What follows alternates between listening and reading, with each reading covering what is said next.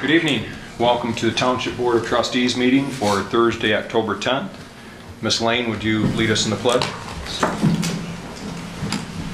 I pledge allegiance to the flag of the United States of America and to the republic for which it stands, one nation under God, indivisible, with liberty and justice for all.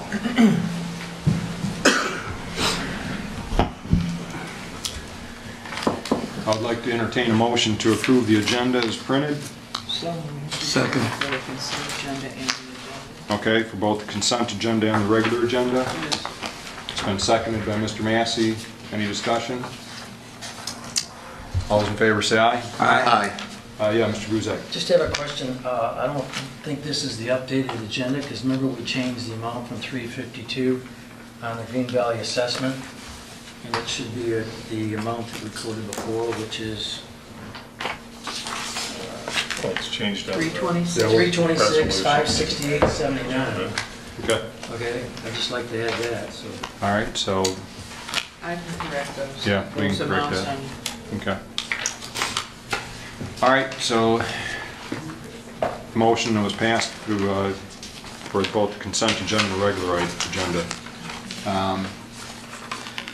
Just one other thing on the agenda. I don't see the Hoffmans here for the special presentation, so we'll hold off on that probably till our next meeting unless they show up. But with that, we'll move right to public comment. So we'll open the floor for anybody who wants to speak. We ask to keep it 3 minutes. Give us your name and address, and looks like you're ready to come up, so come on up. We won't hold you back. Good evening. Good evening. My name is John Ziska, 5494 Park Grove Court. I'm building a house. I'm just kind of recapping what I said the other day. Yeah, that's fine. On McCandlish Road, probably Yes. a month away.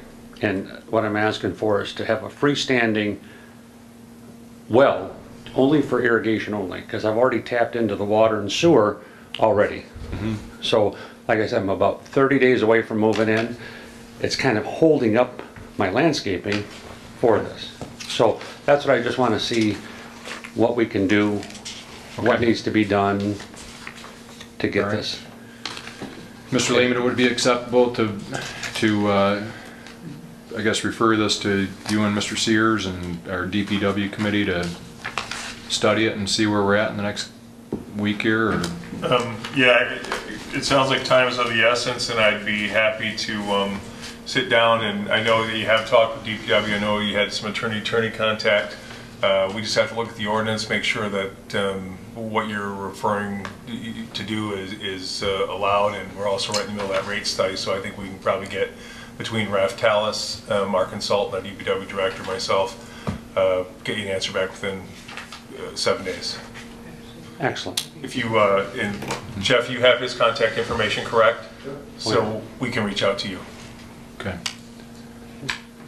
Mr. Massey? I did ask him to get the board some information regarding to how many wells are currently in that area. And I think that information would be helpful. I'll try to find that out tomorrow, sir. Okay, thank you. Okay. Mr. Chairman, you were also going to include the DPW Yeah. subcommittee with that meeting then? Right, yep. Okay. Okay, so we'll take a look at it and be in contact in the next few days. Thank you. Okay, thanks. Good evening. Good evening. My name is Jim Rabine, 9608 Pine Valley Drive in Grand Blanc, the president of the Grand Blanc Community Association. I've passed out a revised update to the memo I left you at the cow. I've done some advanced work and been able to identify possible costs to the township, so I refer that to you for your information. Rather than tying up time now, I would request your permission to be able to answer questions and discuss our proposal in more detail when you get to the future positioning item. Yeah, I intend to have a discussion on it, so. Thank you. Okay, thank you for the additional information. Okay, moving back towards the back of the room. Anybody else care to speak? Okay. Yeah, 7212 Porter Road. You know, at Tuesday's meeting, I heard the thing come up about roads again. road paving. It's really road maintenance. We need to maintain the roads we have. We're not talking about building roads, we're talking about maintaining them.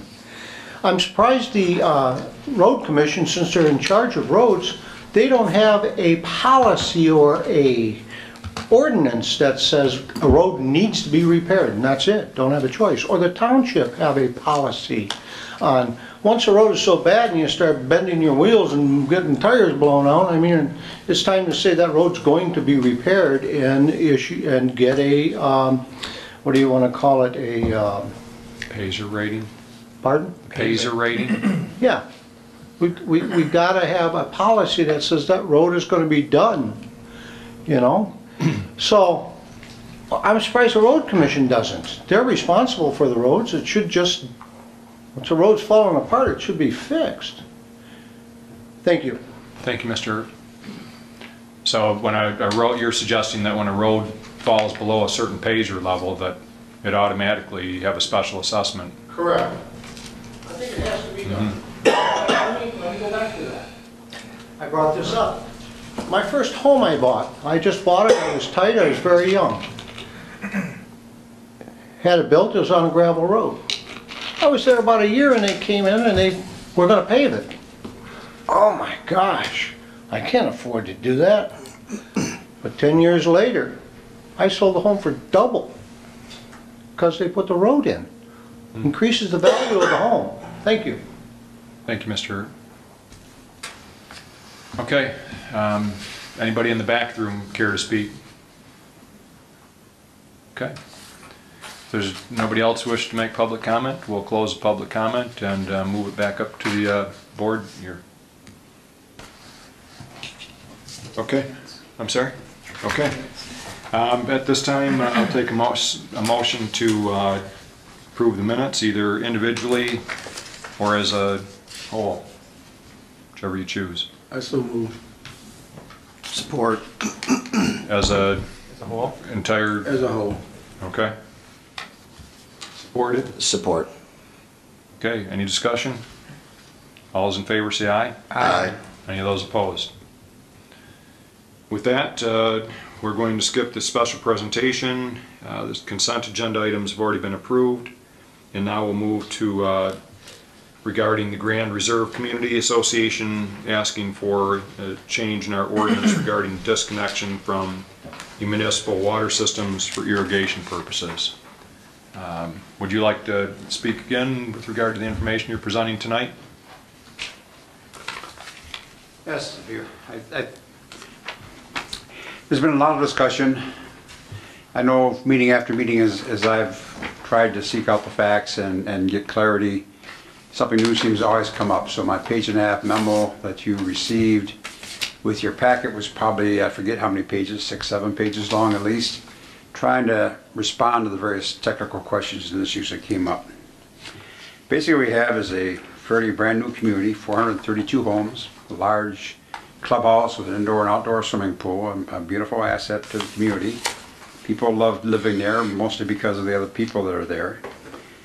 We enjoy your community, we enjoy your police and fire protections, they're absolutely superior. We do like being here. Our problem being is that Pulte's now gone.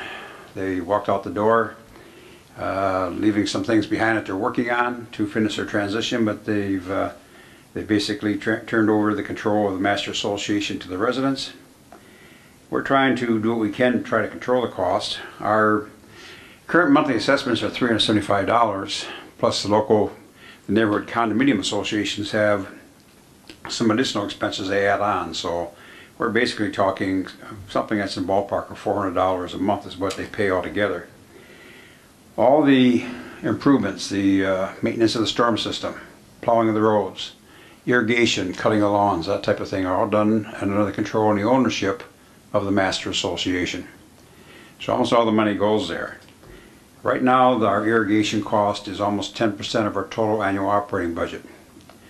In the last several years our costs with the weather and with some of the cost saving things we tried to do have fluctuated between about $275,000 to $315,000 just for water, not counting readiness to serve or any other cost. We look at that and we see the cost of bringing water all the way from the Great Lakes to the treatment plant down to here for our water is an unnecessary expense if we could cut back on that.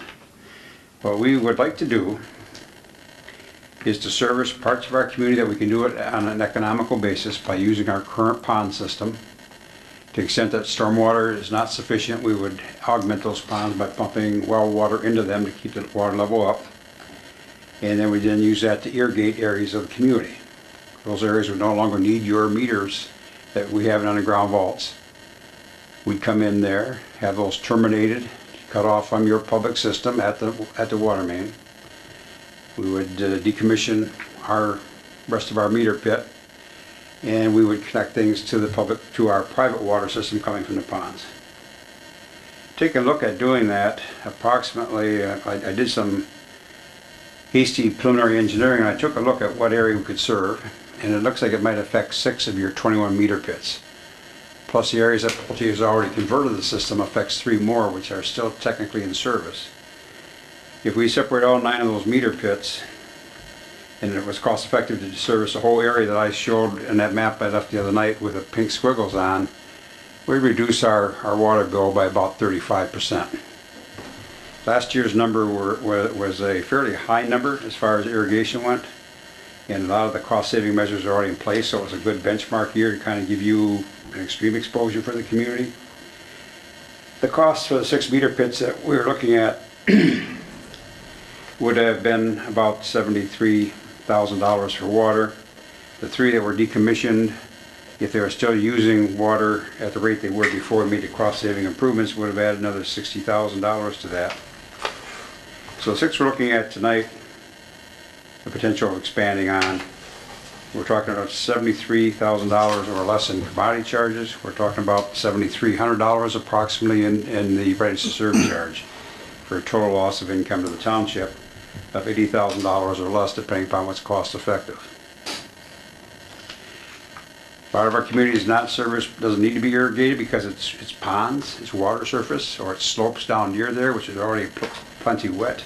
They are wetland areas that we don't take water out of. If anything, we put water into them. Or the nature trail areas that don't require any maintenance of the lawn area whatsoever.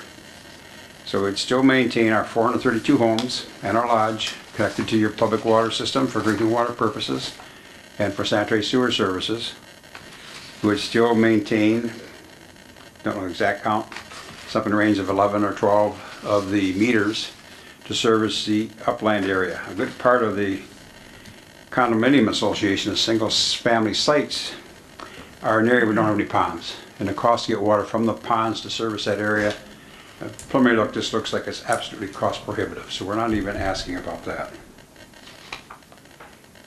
Our request is strictly limited to that limited area showing in pink, and very possibly an area less than that, but the cost to do the detailed work, to get engineers and consultants involved, move forward and get plans and permits moving forward, still not complying with all the community standards, we don't know what those standards are going to be. So we request that you specifically provide relief either in your ordinance or through a variance or interpretation of the ordinance that would allow us to accomplish the task that we've set before us. The water we paid last year, we paid for 12 months a year. Every resident paid $33.56 out of their association dues just to pay for just the water, not counting the meters, not talking about the backflow preventers that we have to maintain, have certified every year before your DPW installs the meters again. That could have been $21.93 if all 6 of these meters were gone. That would have saved our residents only $140 by the time you throw the meter pits in, probably at over $150 a year. But at 432 residents and struggling mightily to keep our fees below $400, trying to make sure people are viable and happy, want to stay living where they're living, we need to do whatever we can to control our costs. So it's a fairly broad subject. Unfortunately, it's changed a lot from time to time. I think I'd rather address any specific questions or clarifications you might need, or that the administration might need to move forward on this request. Let me just clarify, you said each resident is paying $33 a month for water for irrigation? Just for the irrigation water. They're paying for their own water and sewer in their house, None of the residents provide irrigation to their site. That's all under the ownership and control of the master. So we could, yes, the cost of the water alone for last year was at $33 a month based upon the actual consumption in last year's the last full year's record I had available. Don't tell my wife, because I think mine's $500 a month for watering her lawn. Just watering your lawn? You got a wife like mine then. Anybody have any questions? Yes. A follow-up question. You said $33.68 per month. $33.56 per month of their $400 fees Goes toward is water. going just towards the cost of the water. That's closer to $37 by the time you add the cost of the meter person. So it's close to 10% of the total fee. I want to have a couple of our staff come up too and talk as well. Thank you very much. Mr. Sears? Good evening. Good evening, everyone. In your board packets, you should have received a memo from me. It would have been in Tuesday night's packet outlining my concerns with Grand Reserve's request. It's not about, to the DPW, the economics, or to the township about the economics of how much each person pays in Grand Reserve for their irrigation. To me, it's simply about the dangerous precedents we set if we start allowing people to disconnect from our water system. What you have to remember is that I run an extremely efficient, well-maintained, and well-built water system. And even Mr. Rabine has made the comment several times that it's some of the best he's seen, being a pest engineer working in this industry. And to start losing customers, because let's face it, and I think Dennis and maybe even Mr. Laddie would agree, once we open up Pandora's box, we're going to have an epidemic. Scott made the comment about his irrigation costs, and maybe even some of the other board members irrigate their lawn and know how much that costs. There's a lot of other residents in this community who during the summer months call us wondering why their water bill's so high, and we just simply ask them to check their irrigation controls and see how often they're watering, and then a light bulb comes on. We are going to have a lot of people want to disconnect, and it's not just going to stop at irrigation meters. How do we stop domestic use from disconnecting? I would just caution, and I would ask that you think about this and do research. I'll be happy to provide whatever research you would like. I would recommend that we not change the ordinance and we not allow people to disconnect from our water system. It was built for domestic use in this township, for the build out of the entire township. We don't have capacity issues in our water system because it was built for everyone, including homes, irrigation systems, businesses, industrial areas, everything. So just think about that. We have a system big enough to serve all of our customers right now. If customers start dropping off, we start having economical problems. No, Grand Reserve alone will not cause an issue. But whenever people start disconnecting in masses, it will cause an issue. It's going to cause water quality issues, storage issues, everything else. I think Mr. Potter can attest to it also. But I'm also happy to answer any questions you might have. That's my opinion on it, my recommendation. Mr. Mansour?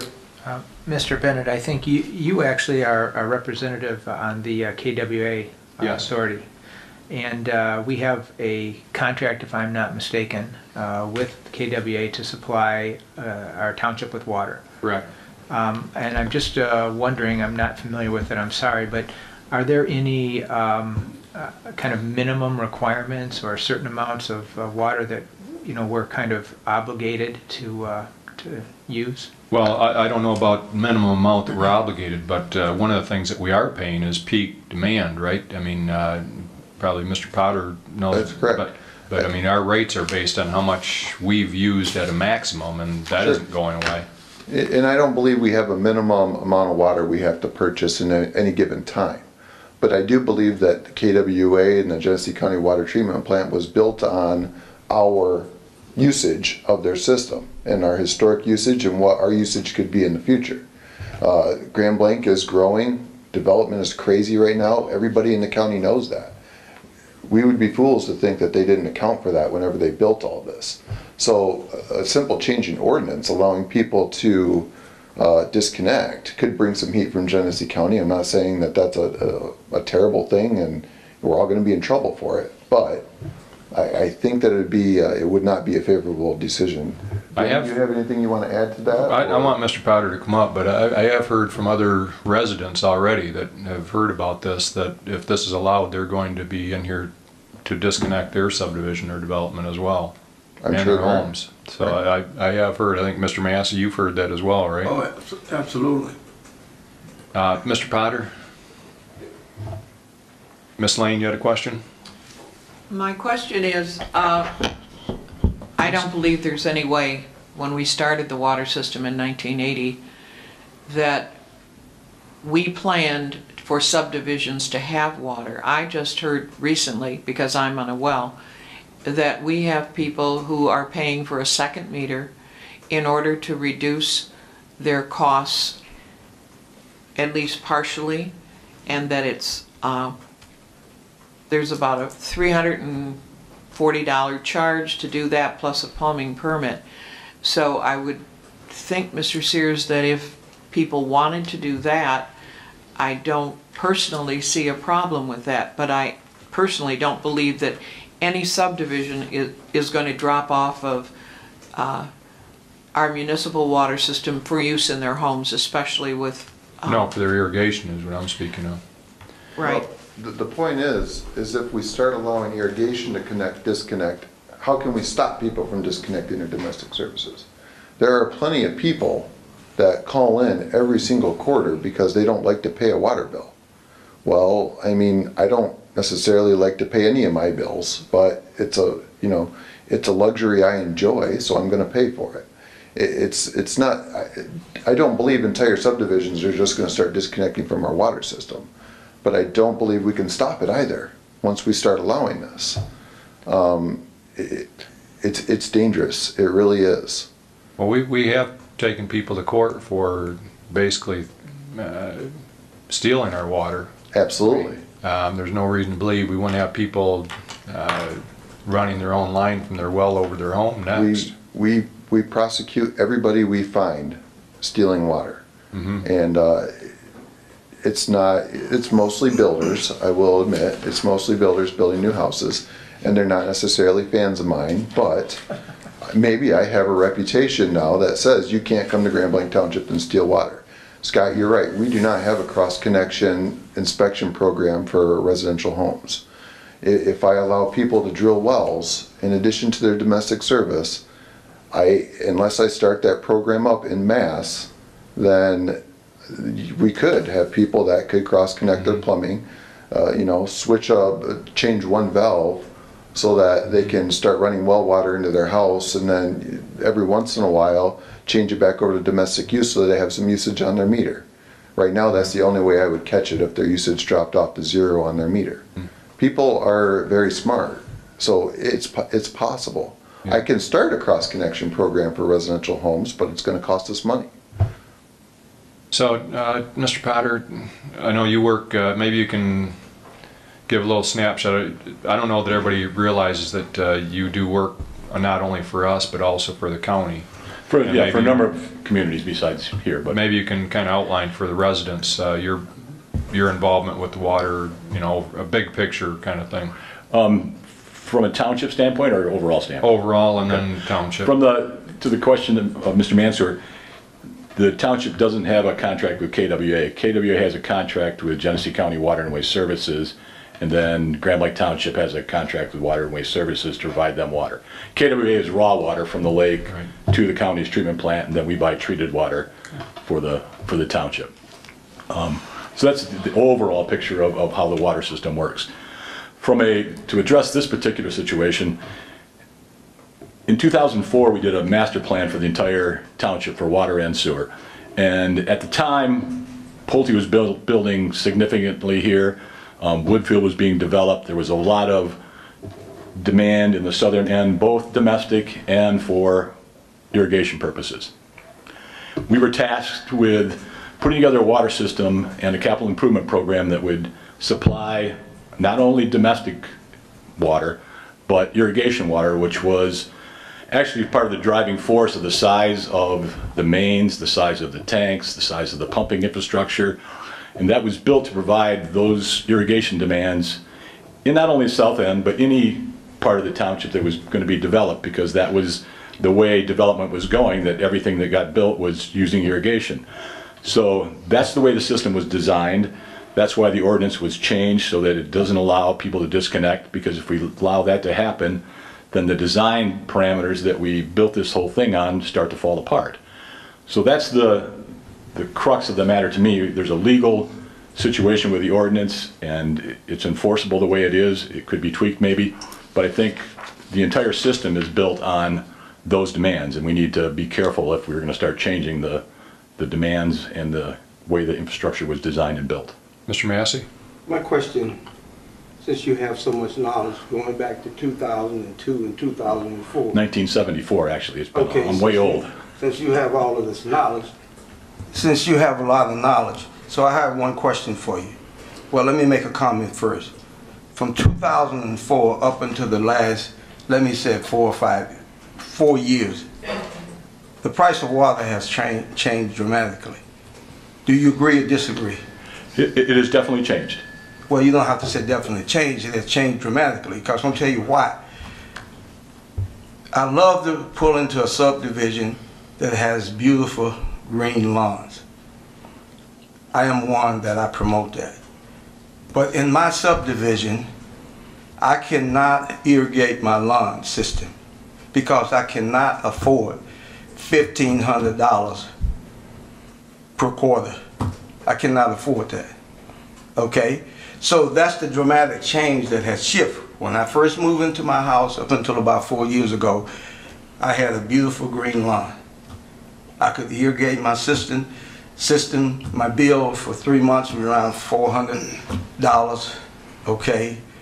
At one time when we had a drought spell there, it was approximately $500. So now, last year, that my lawn burned up, okay? Year prior to that, same thing happened. This year, we were blessed because we received a lot of rain from heaven. But when you're talking about beautiful lawns, that's a problem throughout the township. It's not only a problem in Dale Well, it's a problem throughout the township. So if we have to address that problem throughout the township, just keep in mind, one of the biggest complaints that the residents have is their water bill. Well, you don't have to agree with me, but I know that for a fact. And it's not a matter of agreeing or disagreeing, but I think if you look at the utilities that you pay for, water, sewer, telephone, cable TV, gas, and electric, you'll find that water is the best value that you get. If you look at all of the cost of all of those, I'll bet you the best value you get for your dollar is the cost of water. Well, you don't have to convince me. I have to convince the resident. Well, go look at the cost of look at the cost of buying water in a store for what's a buck for a little bottle of water. That bottle of water out of your tap is about 5 cents, but people go buy water. I mean, so the cost of water is a great deal. Yeah. While people complain about the cost, it's all relative to what you look at the rest of your utilities cost is. Relative to this issue, the one thing that people might be amazed to find is that we think that water is expensive in Genesee County, but everybody wherever they live, it's just like people think that they've got the best football team in their community, right? Everybody thinks the road they live on is the worst in their community, If you go around the country, every community you go to, they think they're paying too much for water. Mm-hmm. We think it's just us in Genesee County or us in Michigan that, we're surrounded by Great Lakes, and everybody thinks, oh my God, our water rates in Michigan are through the roof. They're a lot worse in other parts of the country and just as worse in most of it. So it isn't, from what I've researched anyway, Michigan is not unique in having that. Actually, other utilities such as electricity, we're paying much higher rates than their surrounding states. I don't know how we compare on water, but electricity, I am aware of that. But if we start allowing people to, because we aren't going to be able to do a one-off where we say, hey, guess what, this development can get off well and go on wells, right? I mean, it's going to have to allow everybody, right? I mean, we can't just let one Yeah, group, right? whatever policy you set, that needs to be your policy. Is that true, Mr. Laddie? No, you're right. Each property is a little bit different, right? Developments are different from region to region, but that is basically true. We're going to have, you need to write your ordinance, you need to enforce your ordinance in a way that is as uniform as possible. And particularly, we have drawn a line in our ordinance between multiple users, commercial users, residential users. We haven't made a distinction between irrigation necessarily Right. and drinking water. But you're exactly right, and just to piggyback on a comment that Mr. Potter made, there are, as our water ordinance has evolved, and this is actually the case in the county as well, you'll see a lot of varying terms in the ordinance. You'll see property described as a premises. You'll see it described including appurtenant land. You'll see it described as parcels, as buildings, as structures, as habitable structures and things like that. And basically throughout the history of our ordinance, while those terms are essentially interchangeable, they mean the same thing, and that is that the public policy in the state of Michigan, and also as adopted by Grand Blanc Township, is to replace individual wells with a municipal water source. And I'm just struck tonight by how good our water source is by all accounts, right? And we know what happens when a water source goes bad. We know what happens when it goes stale, when it becomes abandoned and underused. And we don't have that situation in Grand Blanc Township. And I'll just dovetail this into a legal comment about our ordinance. The way our current ordinances are currently written and enforced, once you're connected to our system, you cannot disconnect for all of the public policy reasons that Jeff Sears and Dan Potter have just described.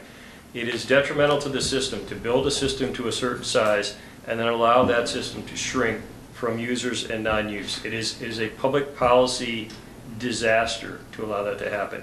And so what you need to do is you need to analyze all these questions individually and consider the request like the folks at Grand Reserve have put forward, which by the way is about one of the best and most comprehensive requests I've ever seen from a group of folks that want to have a discussion on policy.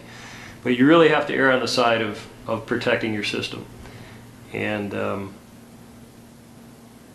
from a legal standpoint, that is the basis of your ordinances, and that is the basis of your policy. So given that we can't, I mean, our board likes to make our residents happy, right? We all ran for our position here to try and make Grand Blanc Township continue to be a great place to live and try and make all of our residents happy when we can. But obviously we can't pass ordinances. They're only good for certain people and bad for other people. But with regard to this issue with water, if for whatever reason we said, hey, we want to go with this, would the rest of us see an increase in our water rates? We would have to reposition the rates to cover the cost of the system, and if you lost whatever the MCF is that Grand Reserve uses, or anybody else that decided to disconnect, then we would have to change the rates to cover the cost of the system, because that's what we do with setting the rates, is we cover the cost of the system. So we're undergoing a rate study, or going to be starting one here real quick, right? We have started, yes. So has anybody talked with, what's the name of the firm that we have? Reftalis. And they're, I understand, one of the leading firms in the state? In the country. In the country? Have anybody mentioned this issue to them? I haven't, I think Dennis did briefly maybe. So the only thing I would say is that from their standpoint, of course we're in the middle of the study, we can wait until we get the results back, but I would be, they look at it from public policy decision as well, and you're not going to get a lot of advice from somebody who's going to tell you that, yeah, this is a good idea to change your ordinance and allow disconnects once you size the system. I look at the most relevant information that you've heard today is that, while I understand, the cost of irrigation is tough, and these guys really have done their homework. They've looked at every option to reduce the use wherever they can, and they come down to this final request.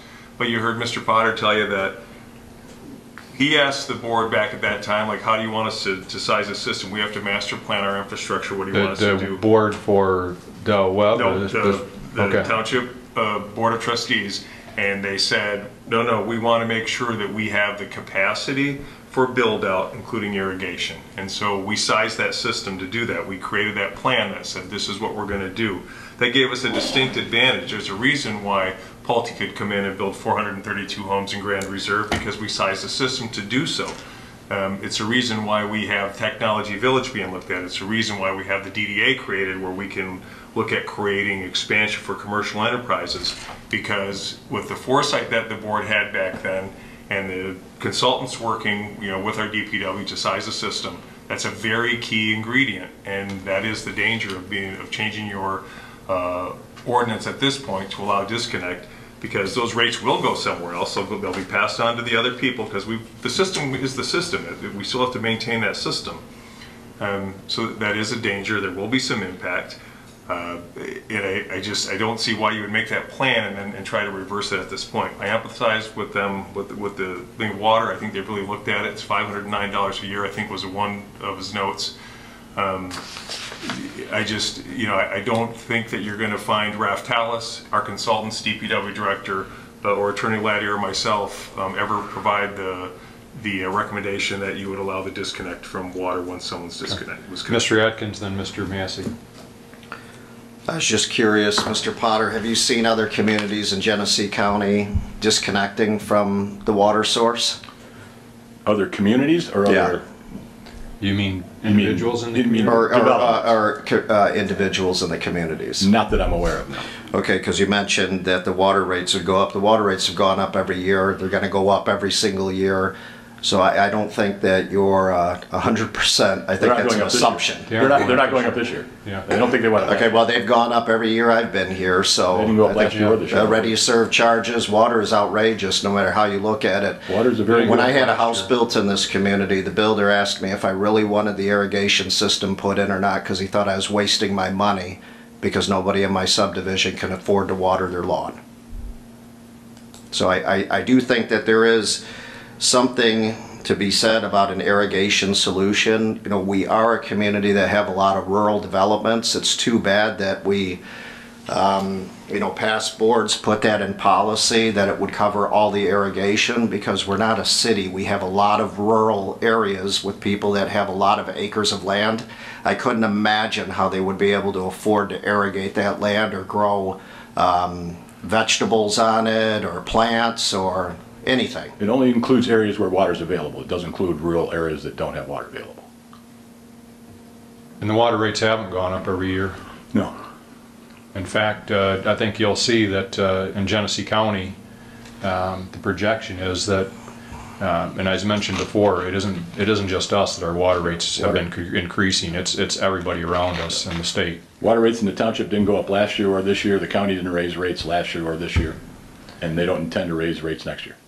And I mean, if you look at a graph showing the water rates, you're going to see other communities around us that are going to continue to rise, whereas ours will level off, and we're going to be in much better shape water-wise than other communities. But that's going in a different direction.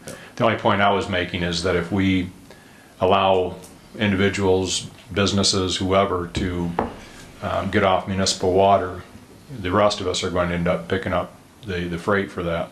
And KWA this year actually lowered the cost of operating, and the cost of water from KWA to the county actually went down this year.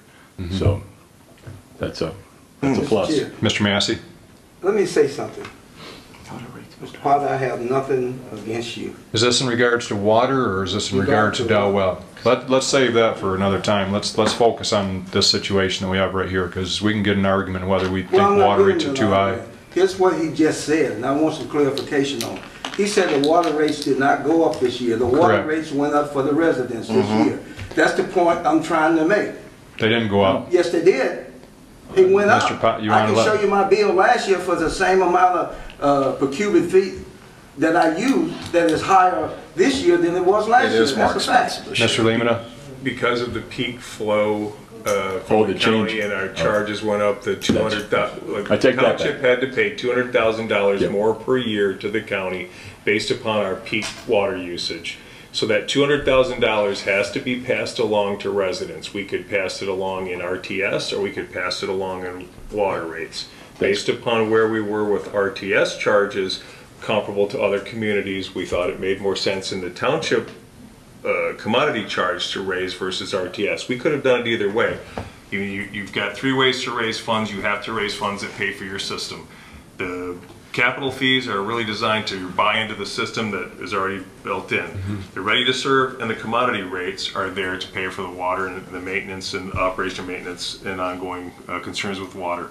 So we got a $200,000 increase. We couldn't afford to just eat the $200,000. It had to be passed on to residents in one So it's for way. the ready to serve charge. And the distinction, that's why it gets a little crazy with rates. The distinction there is the reason that the cost went up was because the peak month that township had went up, not because of any rate changes. There's a rate there's an existing rate that's in place that if your peak month goes above X, then you have to pay this for the new peak charge. So the actual rates didn't go up. The cost of water went up because we had a higher peak month than we ordinarily would have. The same thing happens with your own electricity bill at your home. Yeah, so I mean, yeah. So If you go above a certain usage level, your rate doubles. So you can make the argument both ways. Costs did go up, but rates have not changed.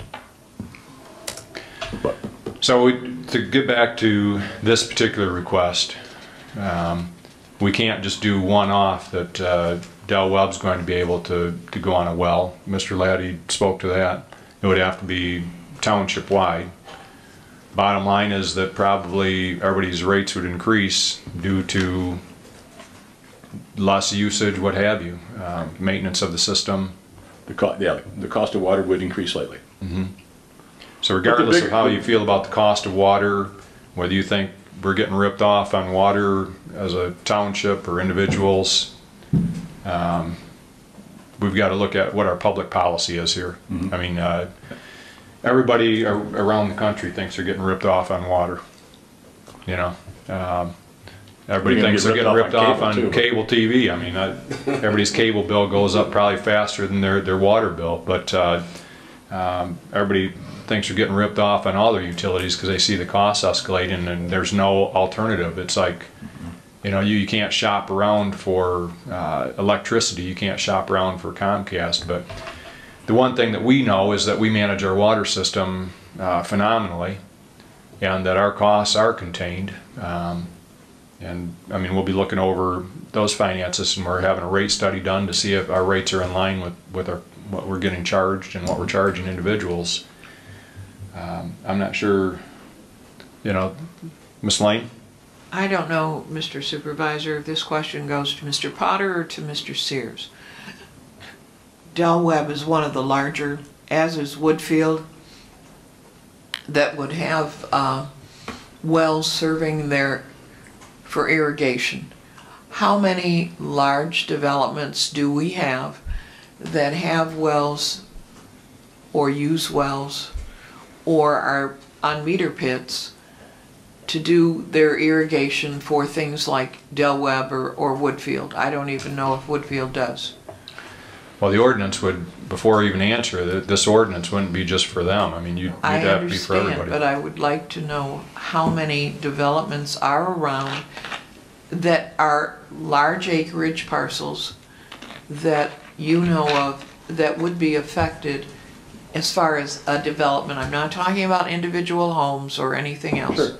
Del Webb and Woodfield are probably the two biggest irrigation customers as far as meter pits. Most of the, because in Woodfield there's a lot of smaller condo associations and a lot of them are on meter pits for irrigation. Meaning they all irrigate common, their lawn, everything from meter pits. There's also communities like Pepperwood, who's on, all their irrigation is on meters, their own meters that are serviced by their homeowner associations. And I know there's a lot of other smaller condo associations. As far as acreage, there's no other, you know, you would get into Gemstone Valley and stuff like that. They service all there by home. the homes are connected to irrigation themselves. But as far as common irrigation, it's going to be all the smaller condo associations, Del Webb, Woodfield, so on and so forth. And even some of Woodfield, the single-family homes are serviced by their own irrigation meters. It's not meter pits like this. Mr. Mansour? So, if I heard this conversation right, our water rates, however you want to say it, went up because we had a peak, a rise in our peak. Correct. Now, one could make the argument that if we had more of our irrigation on wells, then we wouldn't have gotten charged that extra peak, and we wouldn't have. So I'm just. Sure. That's what I just heard, unless I heard something different. No, So, that rate does fluctuate, and a lot of it is probably based on irrigation. and it That's hits true. in the middle of the summer because that's just, we're taking showers, we're watering the Absolutely. lawns, and all that happens. Absolutely. So I guess we just, I think, ought to model that a little bit and see, because I can see where if the peak goes down, we get a general benefit, but I'm very concerned about a broader amount of people leaving the system, Right. in which case, you know, they more than offset. Which was my concern, and the reason, a little bit of background, the reason that we put this ordinance language into place was because of a car wash on the corner of Fenton and Grand Blanc Road, Chappie's Auto Wash, that disconnected. At the time, we couldn't do anything about that because our language allowed it. But that was the change in policy, the tipping point for us. Just to finish it out, we've seen it in Genesee County before. To the north of us, when people leave in masses, water rates go up for everybody that's still left there. The minority has to pay for the system as a whole. You know, they have water rates double and triple ours. And it's simply because their water system is way too big for the amount of people that are there. And they're stuck with it because it would be billions of dollars to replace it, to downsize it. But that's my biggest concern. Mr. Atkins? Just adding to something that Trustee Mansour brought up that we heard earlier. So I do think it's important to keep to, I don't know if that's a separate study or what, but there is something to be said. You know, the good news is we are growing and expanding, but what does that do to peak usage? You know, I mean, are we going to get to a point where, you know, DDA Tech Village, all this peak usage, you know, raises rates again, and then eventually nobody can irrigate their lawn? So it sounds like a little bit of a double-edged sword right now that I'm not 100% sure we have a handle on, or how to balance that out without just passing increasing rates on. Right. I think Mr. Lehman has a comment on it. And it's a great point, but at the same time, the easiest way to, or the most effective way to bring rates down overall is to add more people to your water system, because you've got those fixed costs of water. We've already built the infrastructure. We have the capacity here. The more people we add on, the lower the rates become because we're sharing it across. So there is, as we put on even, you know, larger industrial customers and we build those areas out, we're putting more people into a system. Our capacity's there. They're going to buy in with capital, which helps us for any improvements that we need to make. But then it's just getting them on the system, and we can show that it's like looking at some of the subdivisions that aren't serviced by water now. If you put water in there, you're spreading those fixed costs over a greater number of people without really having to change the system as it exists now, other than to put the mains into the new places. And we're in the second highest peaking category as it is right now. We can go up one more level and then we're topped out. And the peak is that, not that we're increasing water usage, it's that it spikes, right? It's the spike in water usage, correct. Yeah, so I mean, It's as we add usually more people, the month of July has been our peaking month. As we add more customers, our price comes down because we're able to provide. We're going to spread those rates out Right. amongst everybody. It's just when it spikes that the rate that we have to pay that fee. Correct. Mr. Massey? One question, Yes, sir. Director Sears. Which year was the ordinance change? 2016. Well, it was discussed at length in 2015 and enacted in 2016. Okay, I want to make specifically clear to everyone that's listening, that was before this board was put in place. Okay? Yes, absolutely. You agree? Yeah, absolutely. Okay. So this board was not in place and did not have a say. That is true. Okay. It's still an ordinance, but you're right, this board was not here. Scott and Earl were the only ones on this board. We're the only ones on that board at the time.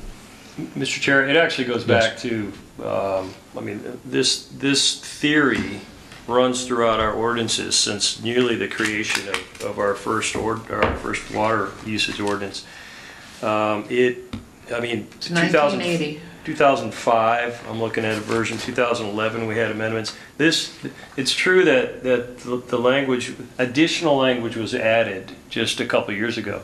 But it's still, the overall theme of our ordinance is that when we determine what public policy we're trying to promote, or what is the public safety we're trying to protect, we have always maintained exclusive control over who connects and who disconnects from the beginning of that ordinance, right? And so, you see it written in different ways, and you see it throughout, like 2011, 2008, 2015, you see that being reinforced as we go through. But that's the bedrock of our ordinance.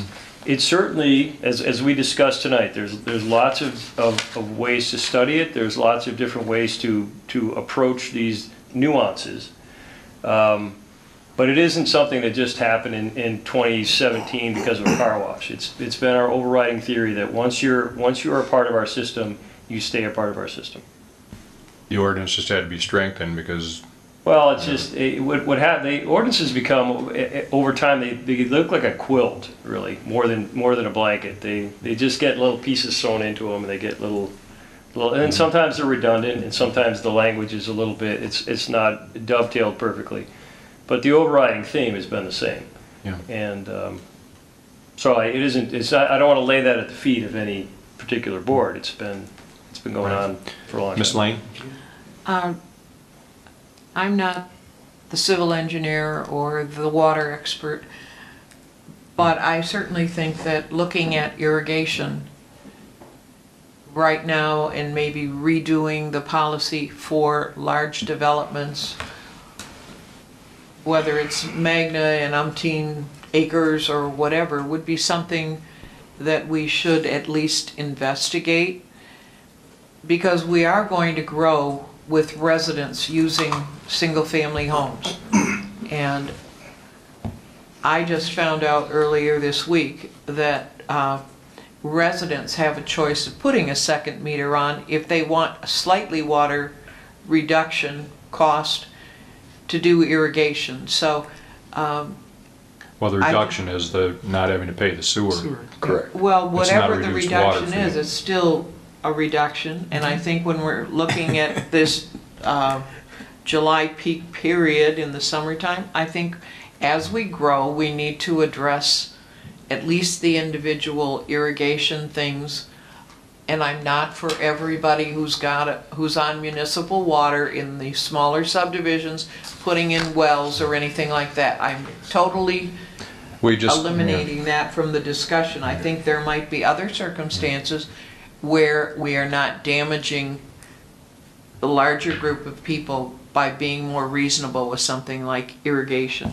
So you would allow the larger subdivision to have it, but not the smaller ones, is what you're saying? No, I'm saying that Or individuals? I can also tell you that we have 2 wells in my backyard, one that took care of Knollwood when it was developed, and a second one that was put in 1999 so that we would have enough backup in a well system if the municipal well system failed at any point. So we continually evaluated the system and have done things, and I think it's reasonable to look at the irrigation system and its value or opposition to our... I think we have looked at that. Well, I think we've heard it from our attorney, we've heard it from Mr. Limita. we have done it in previous from Mr. boards Potter. have done it. I don't see a difficulty in looking at it now. I'm not sure what you want to look at, but... I said irrigation systems like for Del Webb, for large acreage parcels under one common control. I'm not talking about your Mr. Laddie, subdivision or Mr. anything Laddie, else. if we allow Del Webb to do this, do we have to allow individuals as well? We may have the ability, I guess, depending on what our basis would be, to make a distinction between multiple users, commercial users, industrial, multiple, residential, and individual residential. But it'd be very tough to do that. And by the way, I mean, it's still, even if you do that, it's still contrary to the overall public policy of once you're hooked in, you stay in. That's what I'm getting out of the public safety message here. It's not a matter of money. Once the system is sized, and once you or your predecessor in title says, I want to be hooked onto this for drinking water and or irrigation, as a matter of public policy, you need to stay on. And that is a different scenario, I think, than what Ms. Lane is describing, where people may have, where water's come through a subdivision that had wells, and then people were allowed to engage in this discussion about whether or not they wanted to keep the well irrigation. Totally different situation. So you're gonna, so to answer your question, Mr. Supervisor, you're gonna use a shotgun approach for your ordinance. Got to capture as many people and treat as many people in like manner as you can. And so it's very hard to tweak that to any sort of precision. Yeah, I just find it difficult that we would pass an ordinance for one group but not everybody. I mean, I would choose to put in a well myself if we start allowing people. I mean, I use enough water that I could pay for it probably in one summer. You know, and this isn't a legal point at all, but this is a fascinating topic to everybody from all sides, right? It's got public safety, it's got economies of scale, it's got all right down to the individuals, right down to how much a gallon of water costs, how much a bottle of water costs. I think we talked about. This is a great topic to continue to study, I think. And we've got a DPW committee, a task force. I think this is something that might need some ongoing discussion, but it's very complicated. And the danger is very real to our system. And I could see this being sort of a on-the-table discussion for our DPW committee for some time to come. And we have a rate study being done too, which we can get input from them as well. Mr. Massey? Mr. Chair, I agree with Attorney Lanning. I think we need to study this in depth and then come back for a later discussion. I'd like some input from some other board members. Mr. Mansour? Yeah, so I was just kind of mapping out here some things, and going back to my other point about modeling peak usage versus the rise in overall water usage. So I'd like to take a look at that. I think it deserves a little more study. Mr. Atkins? As part of that study, I'd like to understand the second meter option, because I do think there's some sort of a solution to help people with irrigation. If they can avoid sewer bill, Sure. That could be huge for some people that use a lot of water in the summer for irrigation. Although the business case right now is a stretch, because it looks like a multi-year payback based off by the time you get a plumber, a permit, a $360 meter.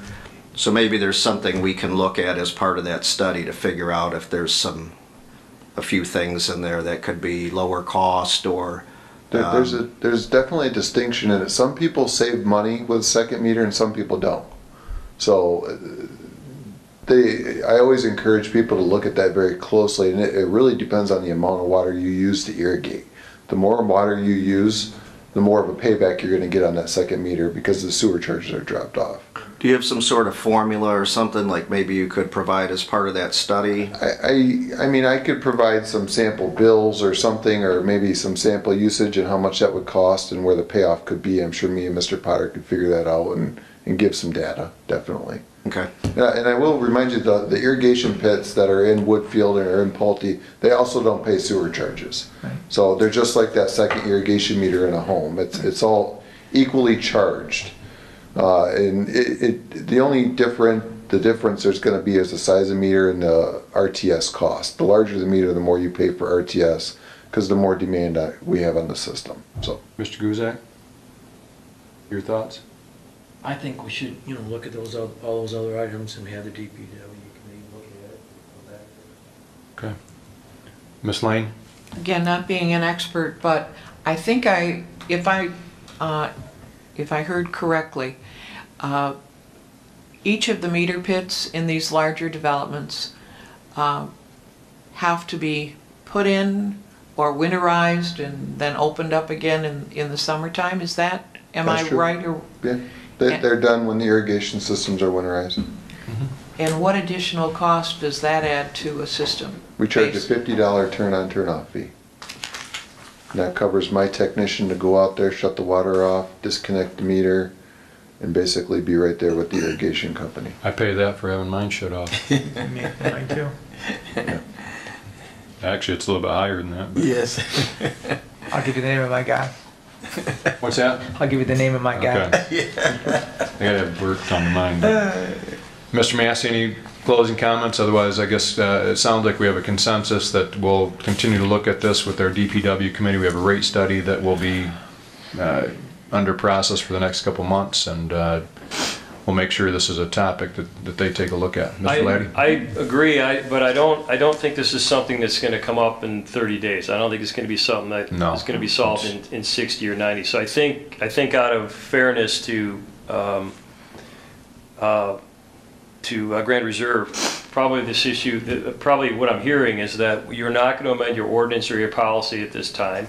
You're going to continue to study it, but that the horizon for you revisiting this issue as a board, you've not established that yet. And so for all intents and purposes, when they walk out of here tonight, the situation's the same as it was when they walked in. Yeah. And until you take it up again, which is at some, again, undetermined point in time, that's when you revisit it. I think so. You know, it's tough for me to go against, I've said this in other situations, you know, that it's difficult for me to go against the people that we hire to give us a professional opinion, whether it's you, Mr. Laddie, Mr. Potter, Mr. Sears, Mr. Limita. But I think we can look at it with our rate study, and maybe there's something with peak rate, what have you. But I think we'll continue to take a look at it, but I don't see anybody willing to take action this evening on it.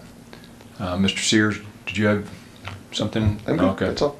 Okay. Thank you. I think you had final comment here before we move on. Yes, first off, I start off telling you thank you very much for your time and for reviewing this issue. Would like to just clarify a few things I heard during the meeting. My CV goes back to being registered in 1974 as well. I'm sorry, what was that? My professional experience goes back to becoming a professional engineer back in 1974 as well. Oh, okay. I've operated City Burton's water system, East Point, Centerline, Harrison Township, several others under contract and as their actual employee. In the past, I've seen every community I've been in, connecting to your house to a public system when it's available has been a no-brainer. The local health department's policy to protect public health, safety, and welfare was that they would not give you a permit for domestic water. They would give you one for a well for some other purpose, but if you had a house and your well went bad, you couldn't rebuild if it was a public water outside. You had to connect to public water. You were denied a well permit. So, and I don't think we have not been here asking anything about domestic water. We think it's good public policy that you continue to require that. I do have the problem trying to make the connection between public health and safety and irrigation water, which is not consumed. I don't see the public health and safety aspect of regulating that particular area. Yes, rate increases have gone up highly. The national average the last 10 years is that the cost of living has been going up about 2%, but the annual rate increases across the whole U.S. have been going up about 5% for water and for sewer. So overall it's going up. You've been good. You've been controlling it here recently. Tennessee County Drain Commission does allow disconnection, not just of irrigation, of a home as well. There was recently a small condominium complex in Davidson Township where the county actually operates the system on their behalf that made a request and was permitted to do that. And when we did some check to see what the unique facts were, we were told that they would also allow the structures themselves to be disconnected, which really surprised me. So the county does not have any regulations that would require this. This is your ordinance. You have the right to have that ordinance. The issue I have, I think, what still floats out there is you have a police power ordinance. You have a requirement now that you can't disconnect. We existed starting back in 2008. This non-disconnect requirement was imposed in 2016. And I understand there are golf courses that have connected for public water, but they're not being required to irrigate their property with it. They're allowed to have domestic water only. So I'm concerned about the equal treatment between all parties as well. So, and the police power ordinance, there's no grandfathered rights, is my understanding. So if you say something applies to this piece of property, it applies to existing customers as well. I don't see that it's happened here with this last requirement, at least as it's being interpreted for irrigation. So I think the county requirement is clear. I pointed out the potential side benefits in my earlier briefing memo about the impacts on your max day and your peak hour factors. I know you had those when Detroit was your primary supplier, and it sounds like the KWA has got a very similar model. So that will go up, and Mr. Bennett, as much as your example of electrical, because a lot of that cost is having to run extra pumps and getting their demand above the threshold that they have from the electric utilities, and they have major increases in their power costs to run those pumps. So, you know, it's a very complex subject. We are certainly available to assist and comment any way we can. We thank you for your consideration, and I hope that the study and evaluation can proceed on a reasonably prompt basis. Thank you.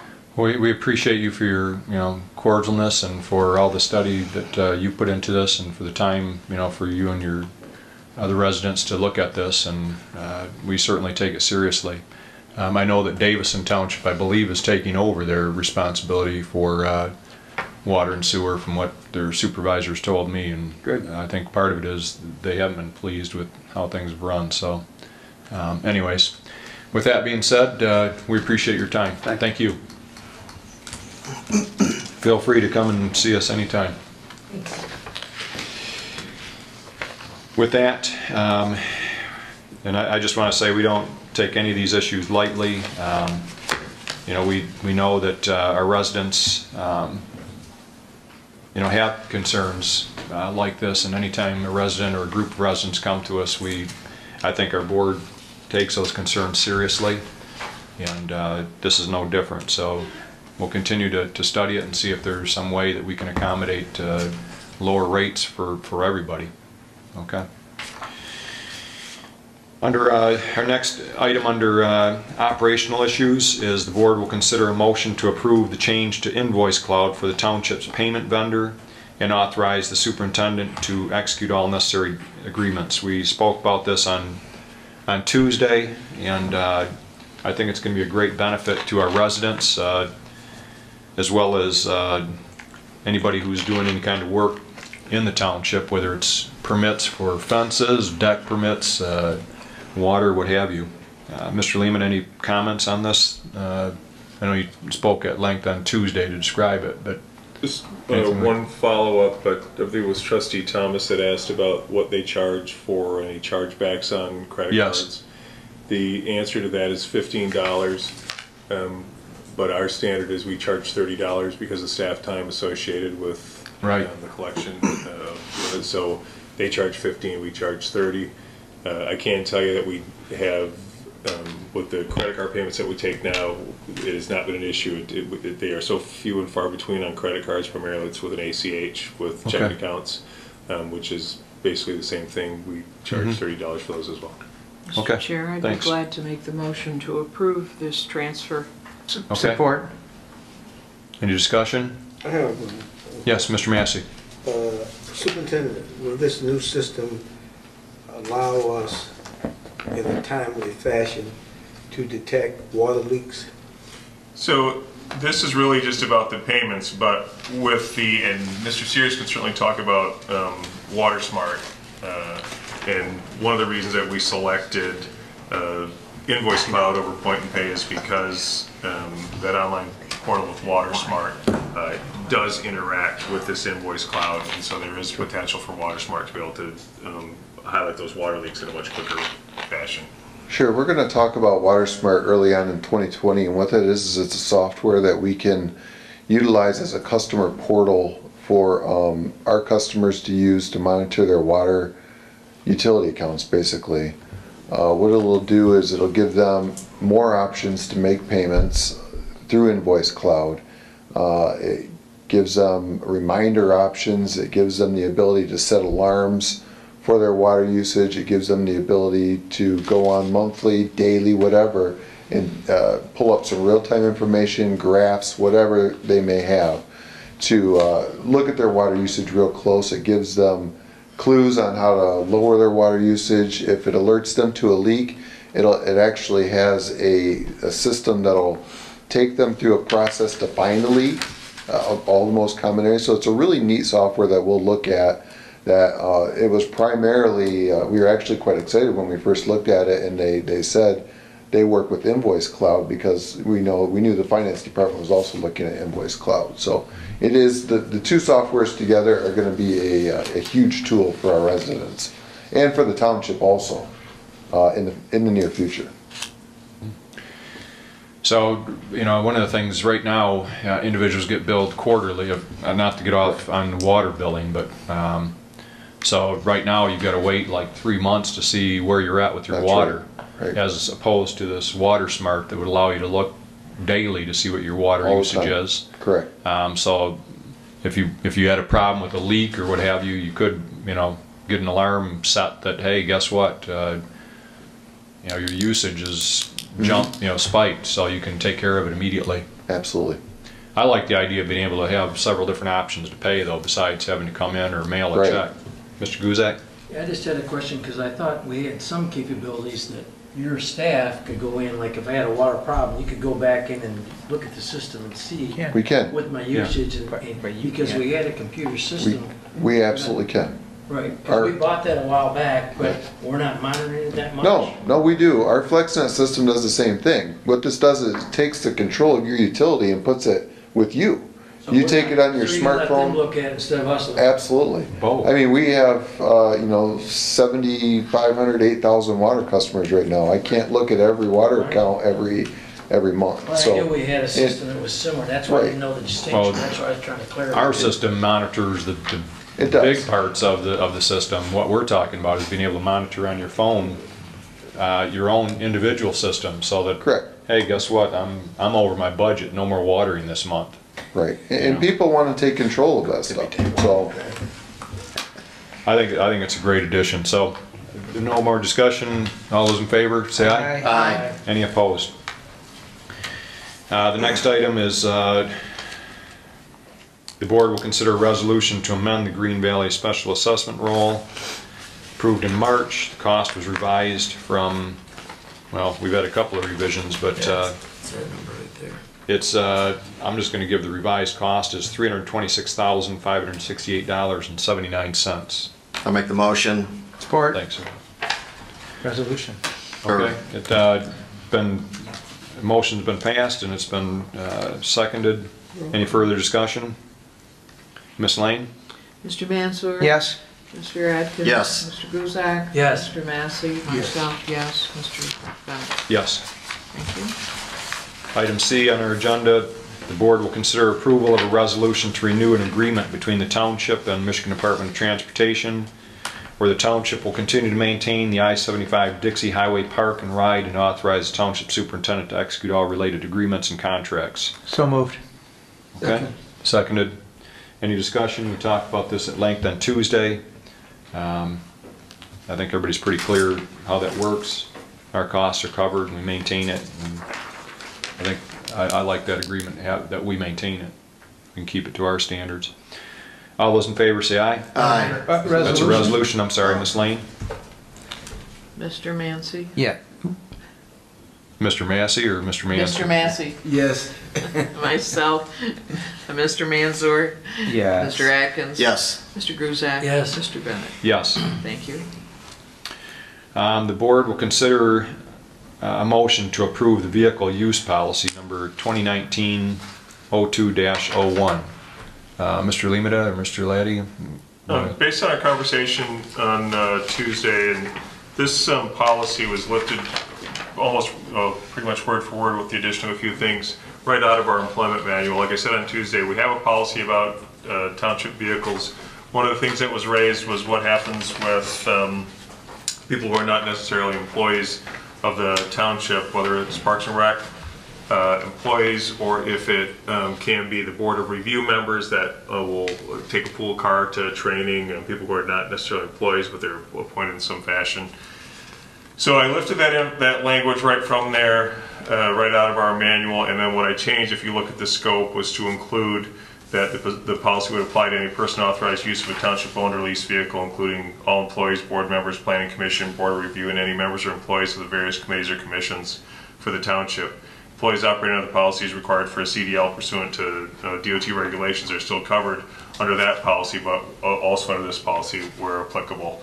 We do have a separate, obviously, CDL policy that they're required to follow. I also included the separate policy that the police department is required to follow, just for your information. We put in here that the procedures that employees will have a valid driver's license verified as part of the background check at hire, which is what we do now for all township employees, but before any approved use of a vehicle by a non-employee authorized driver, they have to provide a copy of their valid Michigan driver's license will be provided. I also included periodic checks of driving records may be performed at the expense of the township in order to remain eligible for township vehicle use. All drivers consent to provide that authorization for review. We can put that as a firm date that they're run once a year, once every 2 years, once every 3 years. One corporation I worked for, we just automatically was done every 3 years. I didn't know where the board wanted to be, or if you just wanted the ability to run those periodically. It's solely up to the board, but I was hoping that this policy might help address some of the concerns that were expressed on Tuesday. Mr. Atkins?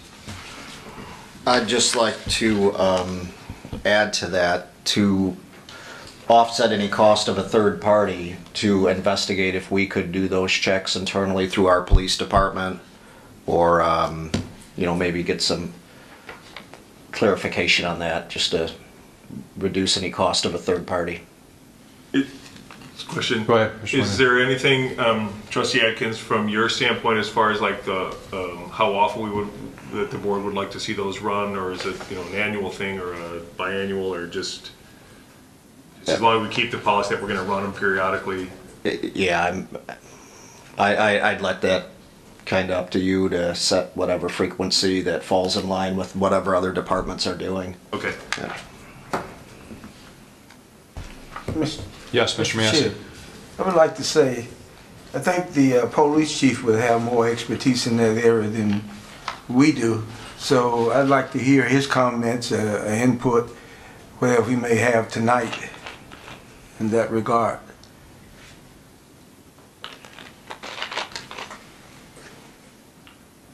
Good evening. Good evening. Yeah. I think Superintendent Lehman said you have the police department policy in front of you.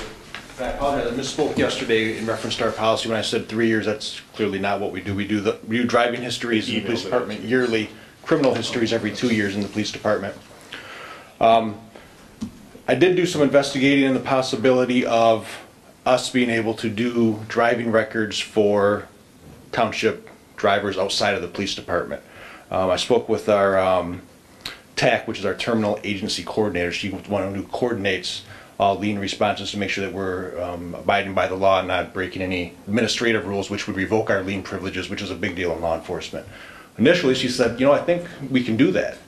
But then she did some more research to try to find some documentation to show that we could do that, and she was mistaken. We cannot run driving records for non-police department employees. She did find some documentation that there is a free service through the Secretary of State that will run them for government employees, and she's getting me some increased documentation to tell you how to do that and where to go to get that done. But it wouldn't be through the police department. Okay. Mr. Manser? Okay, a couple of things. First, while we're on this topic, just you know, someone can make the final decision, but I mean, for me, running a driving record every 2 to 3 years would be, you know, pretty sufficient. But I do like, and I think it was you mentioned in your policy, where if there was a violation, it was required to have some kind of a self-report. Correct. So I don't know We have if that that, you know, after a couple of years, you know, you can have a lot happen in a couple of years. So maybe there could be something inserted in the policy that to kind of recognize that. Oh, okay. Well, an accident, but that's kind of different than necessarily a violation. The second thing was when we say before any approved use, do we imply that that's like immediately before, or can I give you my driver's license a month before or 2 months before? Yeah, what I meant when I put that in there is I was the thought that if we have board of review members or something like that that know that they're going to ask for a pool car to attend a training, that somebody would come forward and say, can we have the pool car? And we say absolutely, what we need is a copy of the driver's license. So as they arrange the pool car, that would be plenty of time for us to even run a check if we wanted to. Well, okay, just wanted, you know, just it's before kind of is, you can kind of interpret that a lot of different ways. So, Mr. Mansur, just on that one point though, with regard to, you know, there's a paragraph in here that for self-reporting of accidents. Right. But you're saying, what would you have them self-report other than that?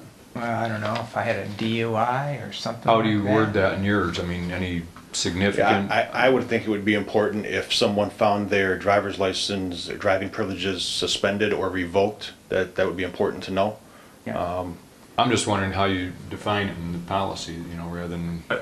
I think that we could probably put in there about the self-reporting. I can add a line in there that says that it's either anything that would be considered above a 90-day misdemeanor or like a DUI, or a suspended or revoked license must be reported immediately. Yeah, right. Yeah. Yeah, that's fair. And then indulge me 2 more here. It says, in case of an accident and report is needed, the employee shall be responsible for the police report. What do we mean by that?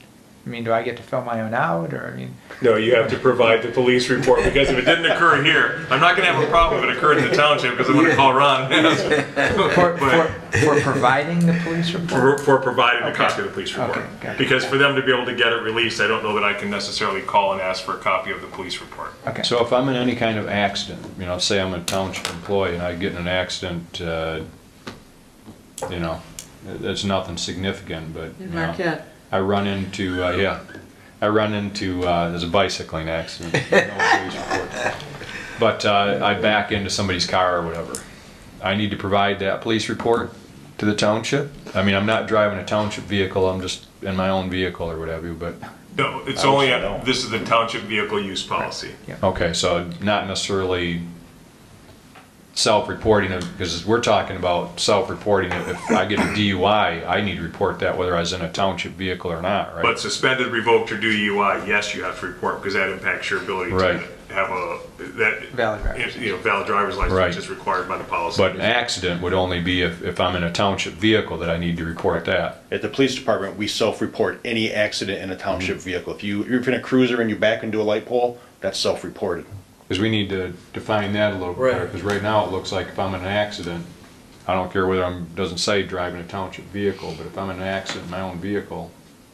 Use of township But then we also say, you know, if it's a DUI, you need to report it. So somehow we just need to clarify those 2 things, I think. But and some of those, and I don't know all the township policies for over here, but some of those may be included in other policies where you report arrests to your supervisor or reporting person. I don't know if that policy exists over on this side. Okay. And then the last item was, we mentioned non-prescription drug, alcohol use, strictly prohibited. We don't mention in here anything to do with smoking. And I don't know if that's, I mean, in all the company vehicles I've ever been a part of, I mean, it's always been a requirement. We do have a separate smoking policy that requires no smoking in township vehicles or... That's fine. Anywhere. Yeah. Okay. Thank you. Mr. Atkins? Just because you hear it in the paper a lot of, you know, a few times government employees get in a little situation with a car and then it gets questionable because police reports are made 3, 4, 5 days later or something like that. Is it reasonable to say that, do you think there needs to be any language in there to protect any of that? I mean, do you see that as? So by law, if you have $1,000 worth of damage to your vehicle or the other vehicle as a result of a car accident, it has to be reported immediately to law enforcement. I didn't even know that. How long do they have to prepare the police report? That varies by agency. I would say in 99% of the cases it would be done within 2 days. Typically, just for procedural purposes, when you get in a crash, if you haven't been in one, the officer taking the crash will give you a card typically with a complaint number. So then you or whoever can contact that police department. A lot of places are going to electronic accident reports, so you can go online and get a copy of that report after you pay a nominal fee, of course.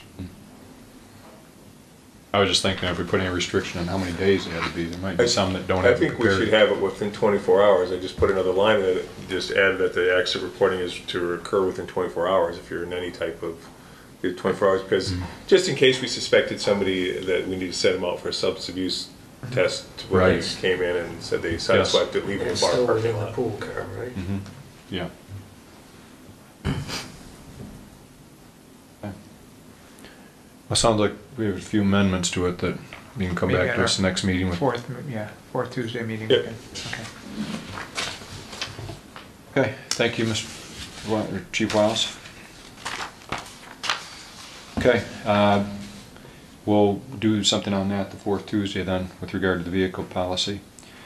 Item E was regarding the transfer of the Silverado to the Parks Commission, or to board will consider a motion to approve the transfer of the DPW's 2004 Silverado 2500 with the VIN number ending in 31512 for $6,000 and authorize Township Superintendent to execute all related contracts and documents. Mr. Lehman provided us with the policy that the Parks and Rec has in place currently. We want to go ahead and do this evening? I'll make a motion. Support. Okay. I have a question. Discussion, Mr. Atkins? Do we have any discounts on insurance if you have a vehicle that you use that you do not use on public roadways, that if it was just isolated to just park use, is that still considered a full coverage vehicle because we still have a park insurance policy on its own? If it's not used on public roads, is there a different type of policy, or? I don't know the answer to that question. I mean, there may be something if it's not going to be out on the road that it's only we're going to limit it that it's never going to be out on the road. But then we're going to have the issue of making sure that we have some sort of fuel tank or something out at the park to refuel the vehicles. That might be more problematic, but Well, you'd have maintenance problems too, because you couldn't take it out of the park, right? No, you How do you could. get it serviced? Well, being in that field, I insure vehicles that are just primarily used on parking lots for plowing. If there is any savings, it's not a ton, but the problem, like Mr. Guzek says, would be fueling and repairs, and our if you have maintenance to, gets done here. and our maintenance on the vehicle gets done here. Okay. So. Okay. All right. Good question, though, Miss Lane. We are still going to keep the title in the township's name, and we've resolved all the liability concerns that anybody had from Tuesday night. Well, I think we're saying in combination with what the Parks has already as far as a policy and what Mr. Lehman I have in place as of probably looks like maybe the fourth Tuesday our board will. I think those two things will resolve the concern that I think we had. If not, let's hear about it, but I think we have a consensus at this point. Okay, so we've had a motion that's been seconded. All those in favor say aye. Aye. Any opposed? Okay, so we had the department heads on Tuesday give kind of an overview of each of their departments and their budget, and we appreciated their time in being here and the preparation they put into their presentation. I thought it was very helpful to understanding some of the economies that they've been able to reach over the past year or two, and also to look at what projects they're looking at for the next year or two, and how that's going to affect maybe some budget issues. We asked Mr. Sears and Mr. Wiles, Chief Wiles, Dr. Wiles. It isn't doctor yet, is it? Chief Wiles to come back to our meeting. I think what we wanted to do is just, I know that you're going to be giving a full-blown presentation in November with regard to your budgets, and you're still, I guess you're almost finished with those, but I think we wanted to maybe ask you some questions that maybe you can make sure you address in November in those presentations. So I guess Mr. Sears, or I'll call you Dr. Sears. Dr. Sears. Doctor's great, thank you. I think it was Ken maybe that asked you to, or Mr. Thomas that asked you to be here, but... Mr. Atkins did. Oh, Mr. Atkins, okay. So are there any particular areas, Mr. Atkins, that you would like to see us look into at the DPW? I was going to wait till the full presentation and the water rate study comes back. I apologize, I should have mentioned that Tuesday night, but I think it's important. Do you think the water rate study will be back before your full presentation? I sure do hope so. You do, they, when we talked to them last, they said that they would be done in November. It could be pushed to December. I hope that I have enough information to know whether, what is going to happen, at least some kind of rendition. I hope we at least have a draft by then. Did you get any kind of... We'll have the first iteration of their work next month. Typically, though, there's going to be a couple of iterations, so we could report back, this is where we're at this point.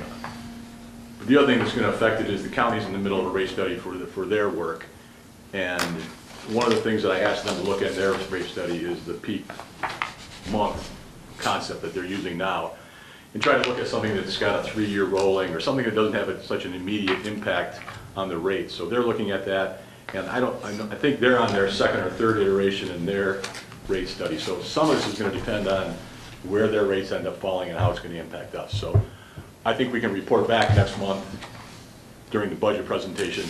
This is where we're at. This is the trend that we're seeing or something like that. I'm not sure we can have definitive answers though.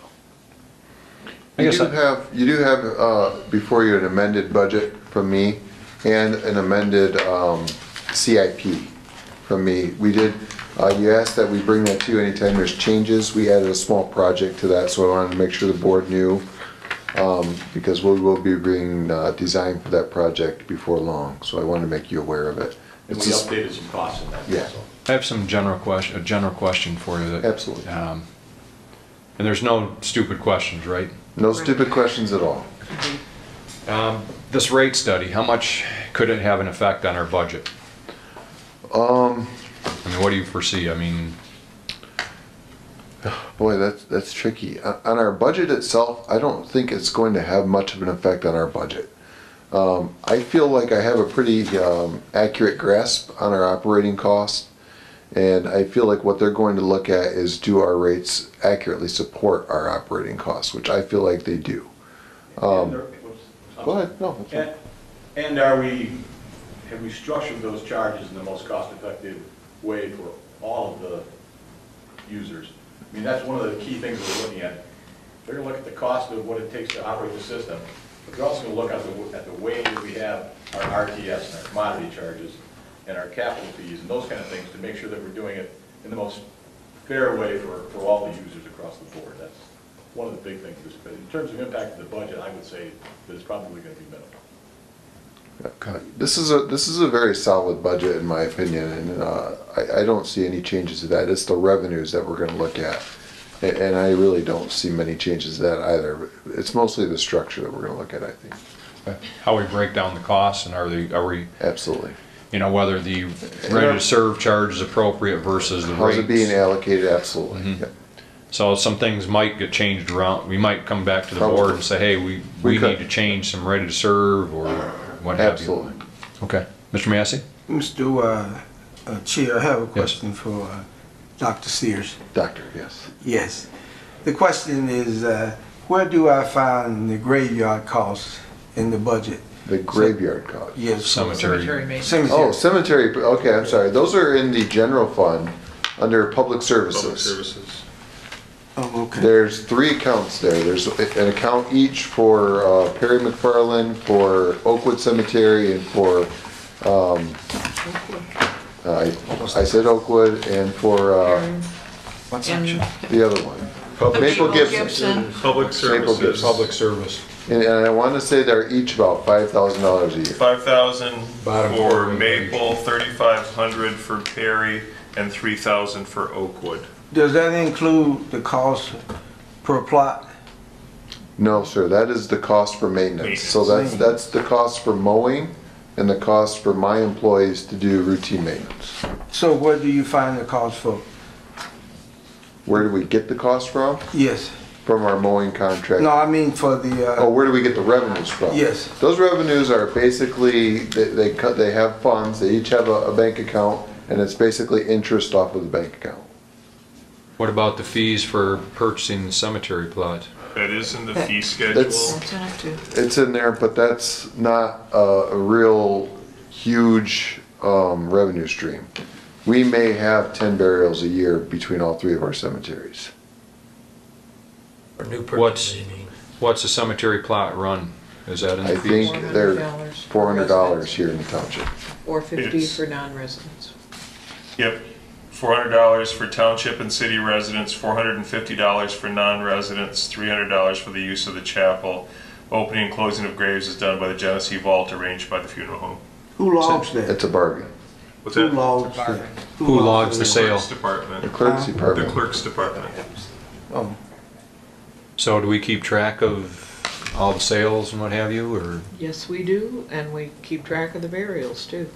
We updated the cemetery software component, part of BSNA. Clerk Lane, when she came on 3 years ago, had requested that we add that module to our BSNA software. We did, and so everything gets tracked through the cemetery module there. Okay. And Do we, who's wherever they are in the cemetery. okay.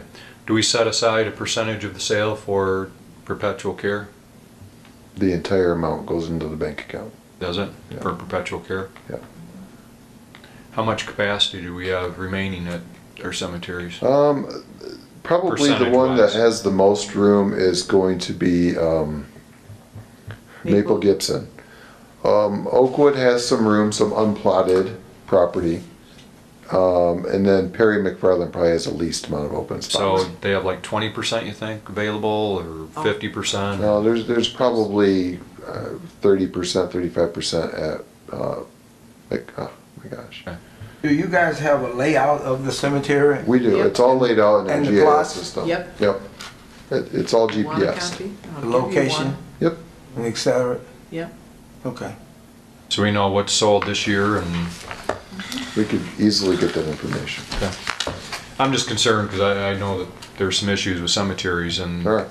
in the state and in our county in particular. And And we monitor all of that very closely. I do have some past experience in cemeteries. I go to a conference every year. Doesn't sound real exciting, but I learn a lot of things and I make a lot of connections. I did meet a young lady from the MTA who I have been communicating with about Okay. that specific situation. So. all right, very good. Mr. Atkins, then Miss Lane. With the cloud thing we talked Right. about earlier, will you be able to buy a Plot. burial plot on a credit card now? Will that be linked to that? Yeah, or- absolutely. Everything, right? After Yeah. January 1st. Absolutely. That's when Okay. they estimate we'll start it. Well, you'd have to be able to, do you get to choose which plot you want? Absolutely. Yes, you do. As long So as you- it's vacant. Well, you did. Can't bury it twice. No double stack. Yeah, stack it. Except that you, I'm saying online though, because of. Online, no. If No, one that- is sitting at home and Right, would there be an interactive map? I So, want C2. There are softwares that you can do that. I don't think our cemeteries are robust enough to pay for such a. Because I'm just No. saying, if he wants to pay online, mean- it's like, well, We have GIS maps available of our cemeteries that are color coded to show what's available and what's Right. And those are sold. And those are online. I think Right. you can get I them. have hard copies too for those that want them.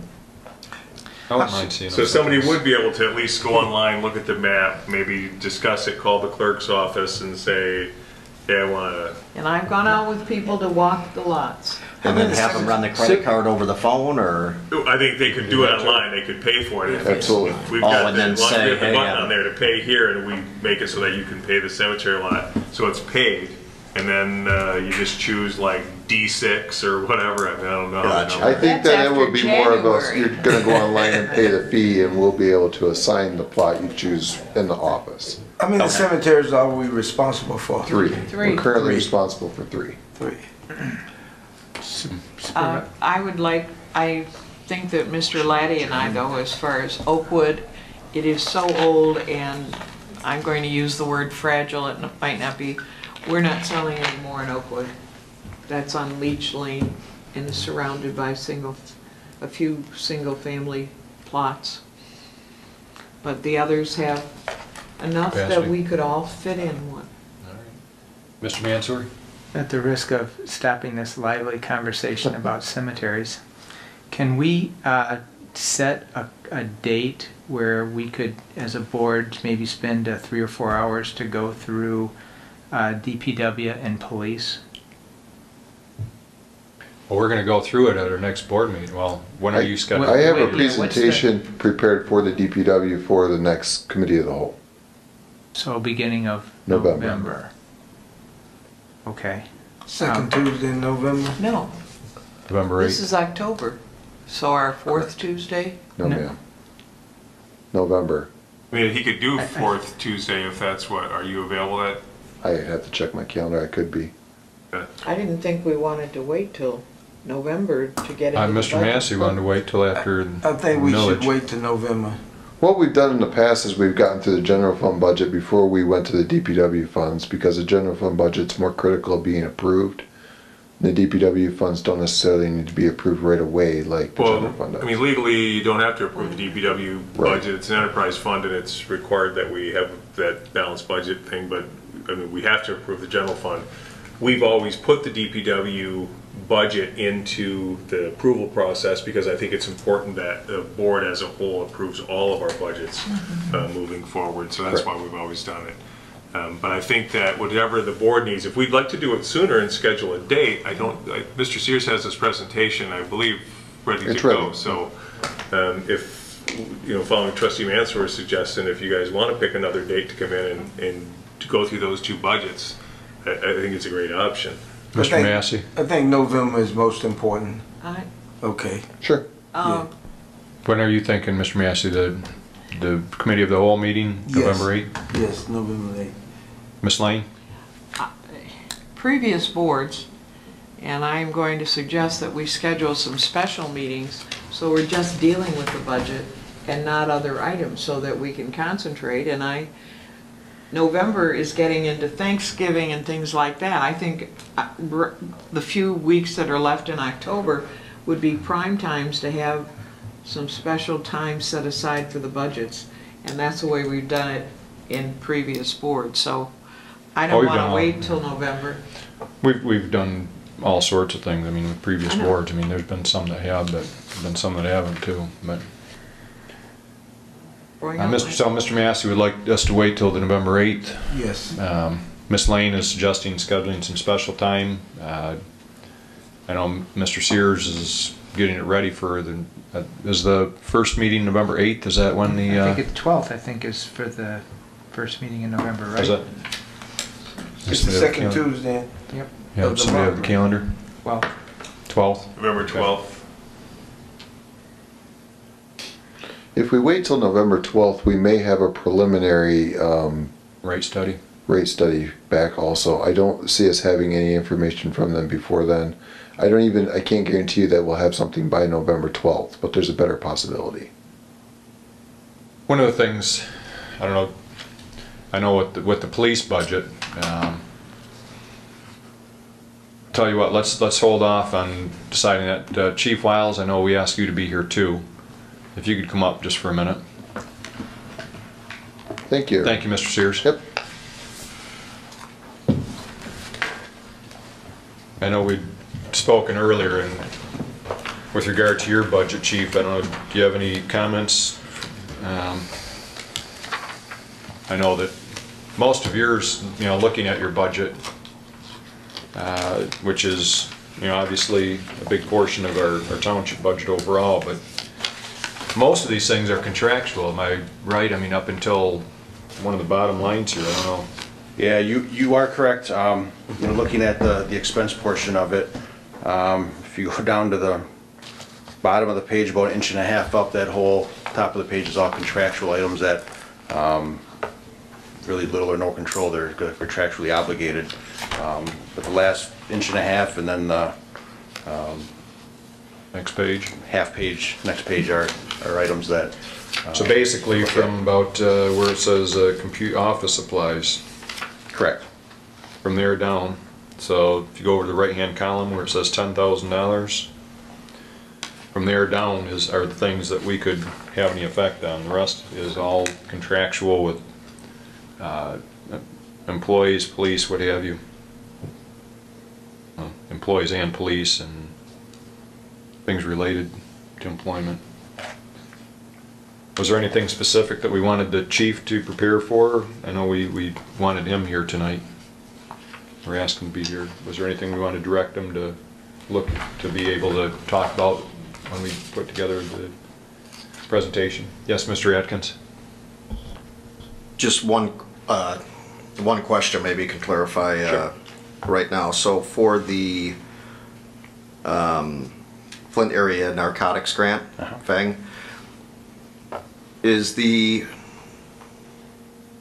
will that continue going? It looks like the usage or the reimbursement so far, do you expect that to still by the year end add up to what it has? I do.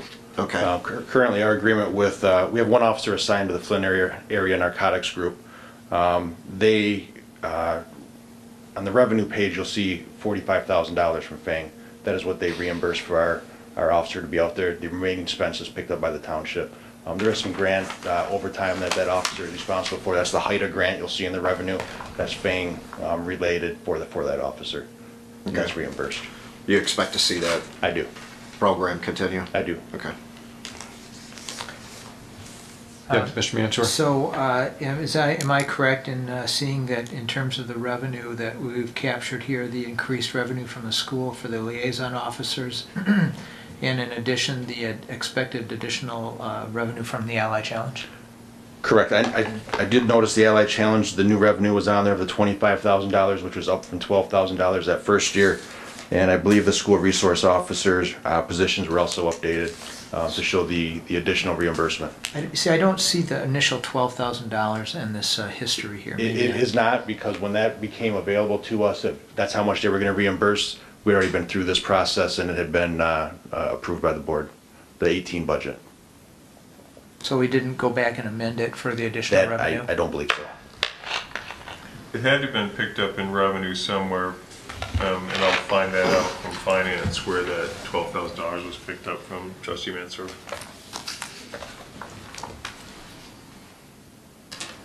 Mr. Atkins? It's a small amount of money, but because it just happens to be a point of contention with me with insurance rates. Yeah. So for the $4 per report for accident report copies to insurance companies, how do you pick that rate? Like, could it be double? Could it be? Yeah, there is no statute or law or rule that dictates what that number can be. And that's billed right to the insurance company, right? Correct. Well, There's individuals that buy them too, though, right? Oh, certainly. There are individuals that come and say, hey, I need a copy of my accident report. We are one of those electronic crash report agencies. So a lot of the insurance companies, they will go through the electronic portal to get that. And then we get a check from the company, our electronic partner, for a check for that, the reimbursement of those reports that were selected. Mr. Laddie, is there anything, I mean, can we charge, I know with some of our fees, we can't charge more than what the actual cost is, right? Yeah, we're limited to just what. Is that the case with this? It is. So we've looked at it and determined that $4 is pretty much our, well, it actually is a service that's charging the fee for accessing it. Mr. Chair, I have a question. I don't quite understand what you mean by $4. And the attorney said that's probably what the fee is. Can you expound on that, what you mean by $4? In other words, if I get a report, I come in for an accident report, I give you $4 for it. That is Pay $4. correct. Well, let me ask you a question, because the attorney raised an interesting thought. What about those municipalities that charge $12? I don't know what municipalities you're referring to or the size of the report that they're getting. If we, for instance, take it outside of the accident report, we also charge for police reports. If your car is broken into and you say, I'd like a copy of that police report, Yes. we charge $4 for that. However, if it's a homicide report, that report is quite lengthy, there's a lot of stuff with it, and it falls under the FOIA rules, and there's additional charges and fees that would go on that. It'd be much more than $4. Then you can start charging time of the employee putting it together, and that fee goes up very quickly. Well, I guess my question is now, based on your comment, is that there's no set standard for what you can charge.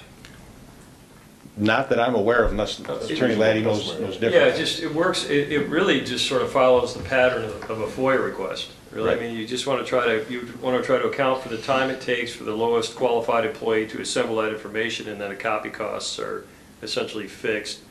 And so they may vary from report to report depending on how complicated they are, Oh, okay. or how expensive they are. But really, it's supposed to just reflect the actual cost, right? It can't be a money making. Oh, okay, okay. And these are our residents probably mostly that are paying for these things, I would guess, Well, but no. crash reports probably a mixed bag, but you know, Right. police reports for the most part. Okay, so what I'd like to do is to leave it right now for the committee of the whole. However, I think we're going to have some things going on between now and then that are going to require some of our time, maybe more than previous boards had to do. But we can always, between now and then, schedule some additional times if we find that we have some available time for the board to meet. But let's go as scheduled right now with our next committee of the whole. If we could. If we have any questions or anything in the interim, we can circulate Absolutely. them to Superintendent Lehman, Yeah. copy you maybe. I would urge everybody to take a look, thorough look at the budget because, for example, as we mentioned with the police department, I mean, you see what the, expenses are, and other than the contractual expenses, there isn't a lot of room in there for much changing. I mean, I would also, this right-hand column, the far right-hand column on here, I would, you can make that the board column. So that if you see areas that, hey, we need to change this number, use that as the column to mark them in. There isn't room on the printer to be able to print, board suggested changes, but certainly use it that way. But I would say, take a look through it, and if you have any questions, email Mr. Lehman and myself. And yes, Just a suggestion. All the department heads are available and be happy to answer your questions. I think the most important thing though is if one of you has a question on a specific, feel free to call the department head straight out and have that conversation. But just know that either relay that out to the fellow board of trustees or relay it through me and I'll send it out the Q&A so that other people can take advantage of you getting your questions answered as well. right. We just can't have board discussion, but information we definitely can share. But I would encourage everybody, I mean, I think the budget's pretty straightforward, and I mean, it's wide open, so if anybody has any questions. All right? Anything else on budget? Next topic that I know I heard crickets last time I brought this up, and that's with regard to the strategic planning process. I still believe that we need to have a strategic plan. We're talking about Parks and Rec. We've got $300,000 a year to put into capital improvements. I'm not one that likes to do things piecemeal, but I know that's what you do when you don't have a plan. We kind of hurried up and put together our current fire department. It'd be nice to have a plan saying where do we want to be in 3 to 5 years. And talking to a number of our board members, I know we feel crunched for time with us going through the budget right now. and whether or not we're going to have enough time to do the budgeting and doing some strategic planning. To address that concern, I think it kind of goes hand in hand a little bit in that, for example, Parks and Rec, as we put together our strategic plan for it, it will help us to figure out, I mean, we can go back and amend our budget, but it will help us with our budgeting process so that we know if we want to stick more money into capital improvements than what we currently have. It would also help us in any other department that if we have future plans, whether it's signage, you name it. So I still am a proponent that I think we could do both the budgeting. I think this actually would fit very well with the budgeting. It would mean carving out some time, and I know everybody's time is precious, but you know, our board is charged with looking at the future, not managing the current. I mean, we've got a township manager that does quite well at managing the current issues and the current expenses, what have you. What our board is charged with, as all of you know, is looking out for the future. And I know we've tried this process a few times and haven't made it through, and I think partly because we probably bit off some very aggressive things, but I'd like to see us have 3 or 4 items that we'd like to accomplish in the next 6 months and 3 or 4 in the next year, and even plan out longer than that. So I don't know if anybody has any input on it, but we're going to be budgeting for Parks and Rec and what have you, and without a plan right now, Dennis or Mr. Limita's mission is basically maintain our current level of service and to put any extra money towards unfunded liabilities. Other than that is our charge to him. If we want to just continue with maintaining and putting extra money towards OPEB, I guess that's this board's decision, but I would like to see us look forward a little bit more further than that.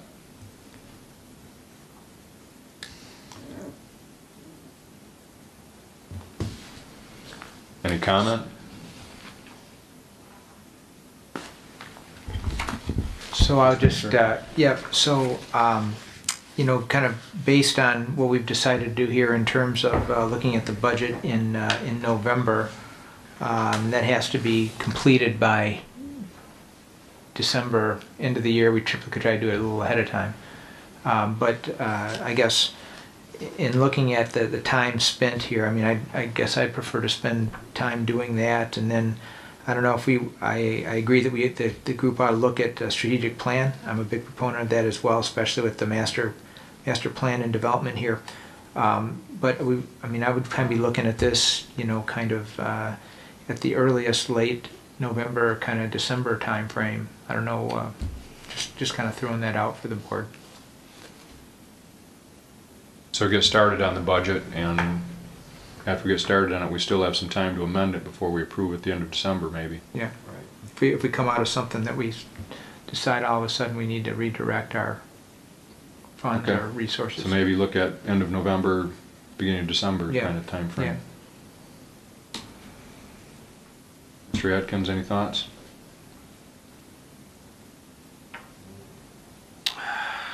Not really, other than, you know, if the board decides on this consulting firm to do it, maybe we can take a look at the agenda. I think that there could be a day on there that's probably not going to be beneficial to the board, but the whole team building portion of it, I think this is an effective board, and in interest of everyone's time, I think we all know really well what we're doing. I think we can jump in and, you know, pick a few topics for a strategic plan.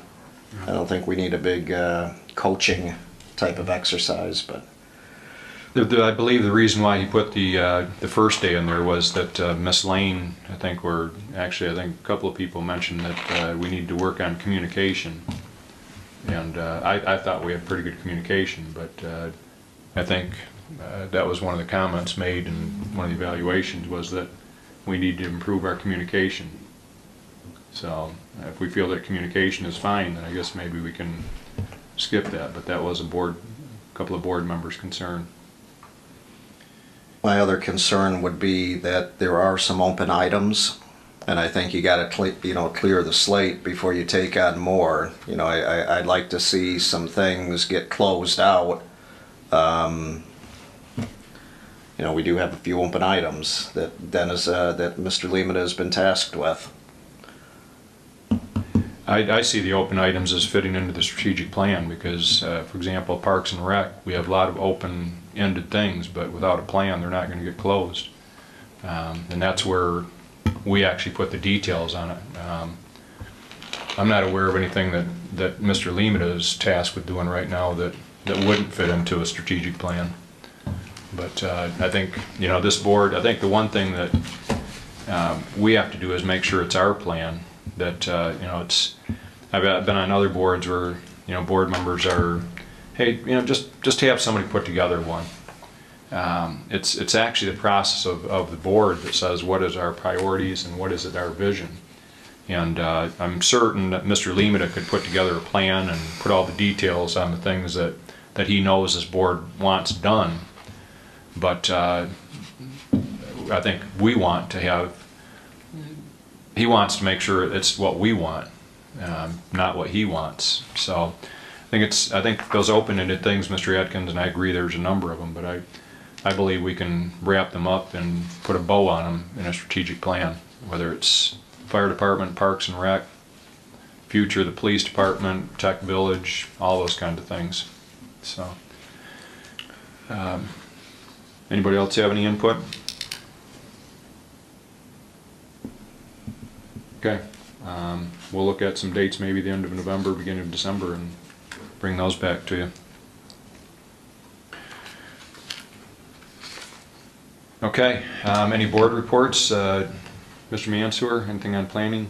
No, it's pretty quiet.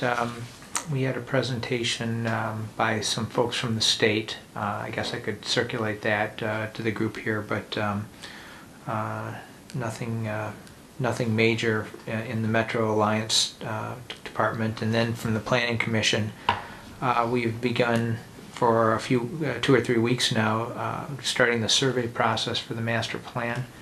I know we've had at least 3, maybe 4 different opportunities to talk to the public, trying to get input. I've attended 2 of those myself. I think Trustee Atkins has gone to 1. I think there's one that I missed, but anyway. So I think that's well underway. And is it on our website? I'm not. Did we put the? It's on there, right?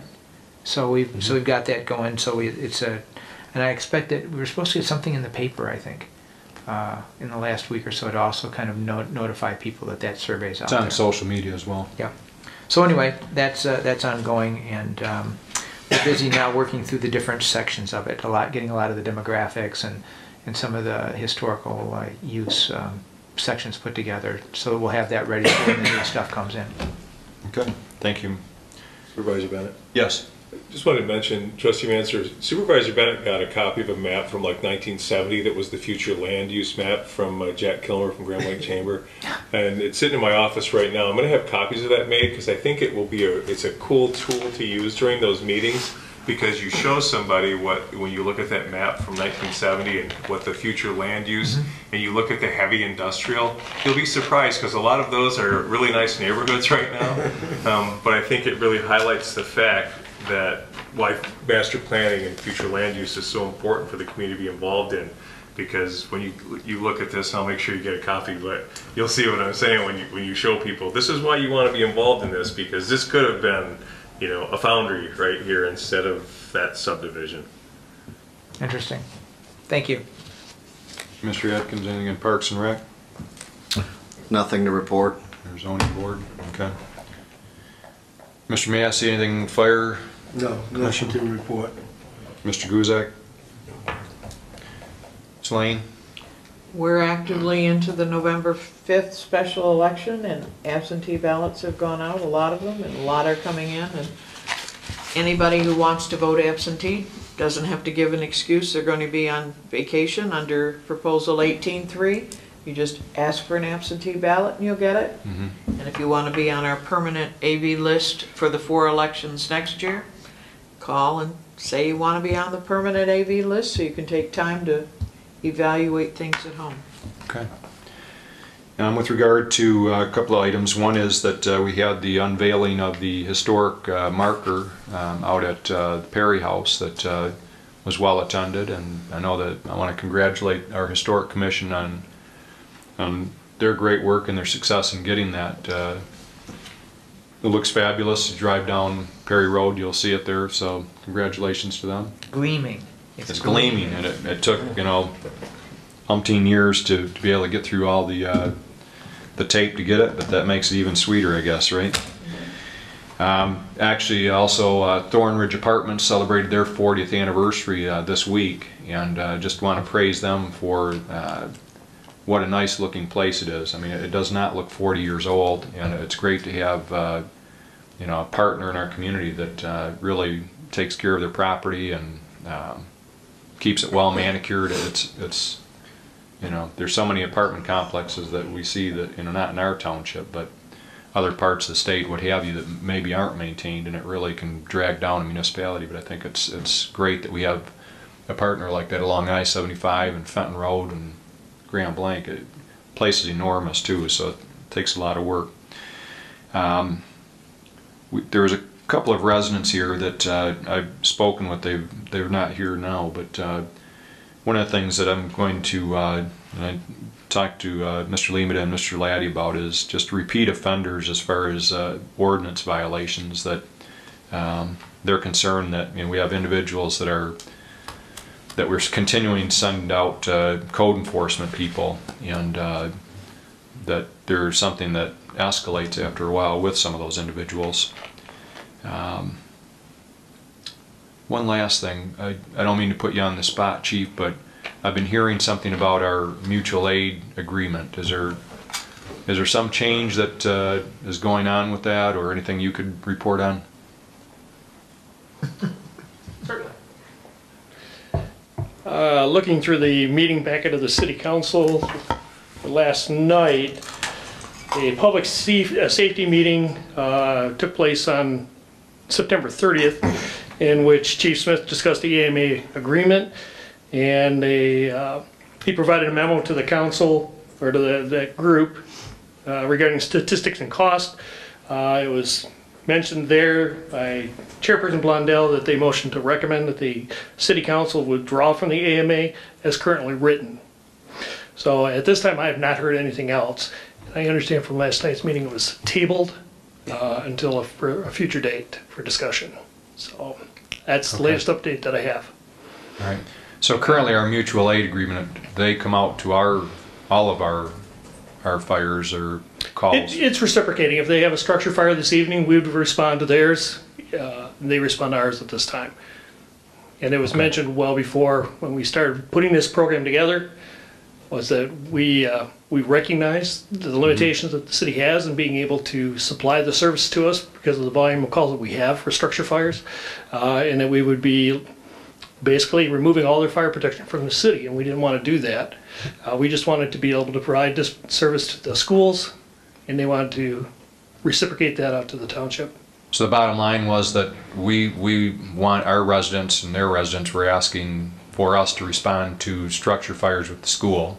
Yes. Or any kind of call to the school. Mm-hmm. In order to do that, they wanted to respond to all of our That's calls correct. for service.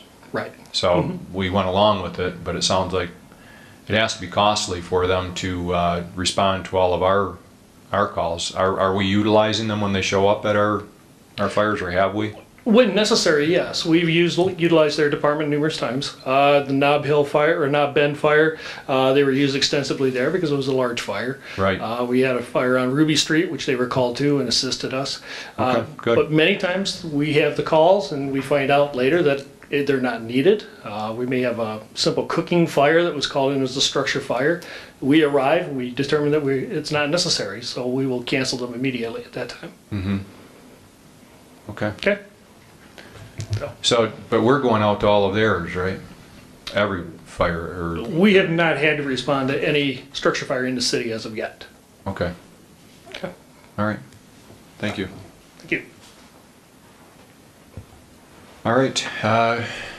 Mr. Lemata, anything you want to report on? Update the board on the status of contract negotiations. You know, we were negotiating with Full-Time Fire.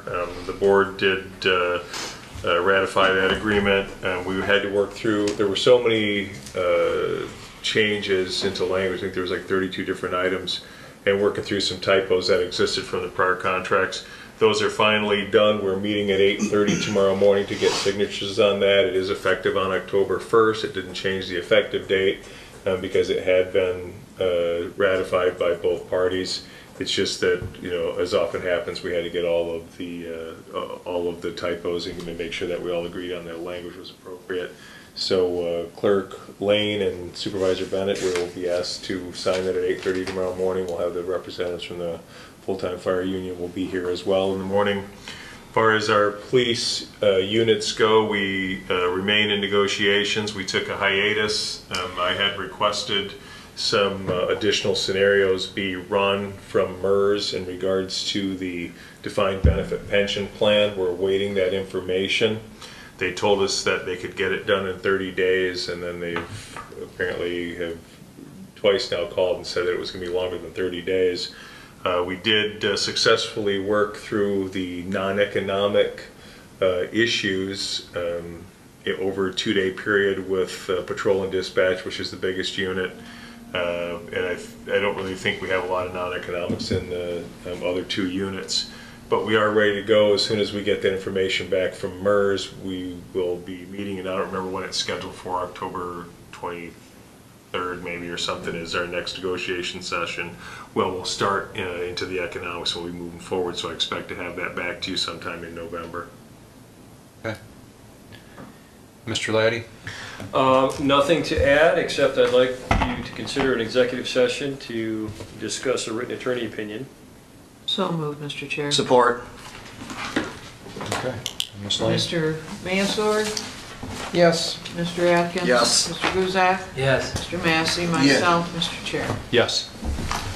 All right, we'll proceed in about 5 minutes in the conference room.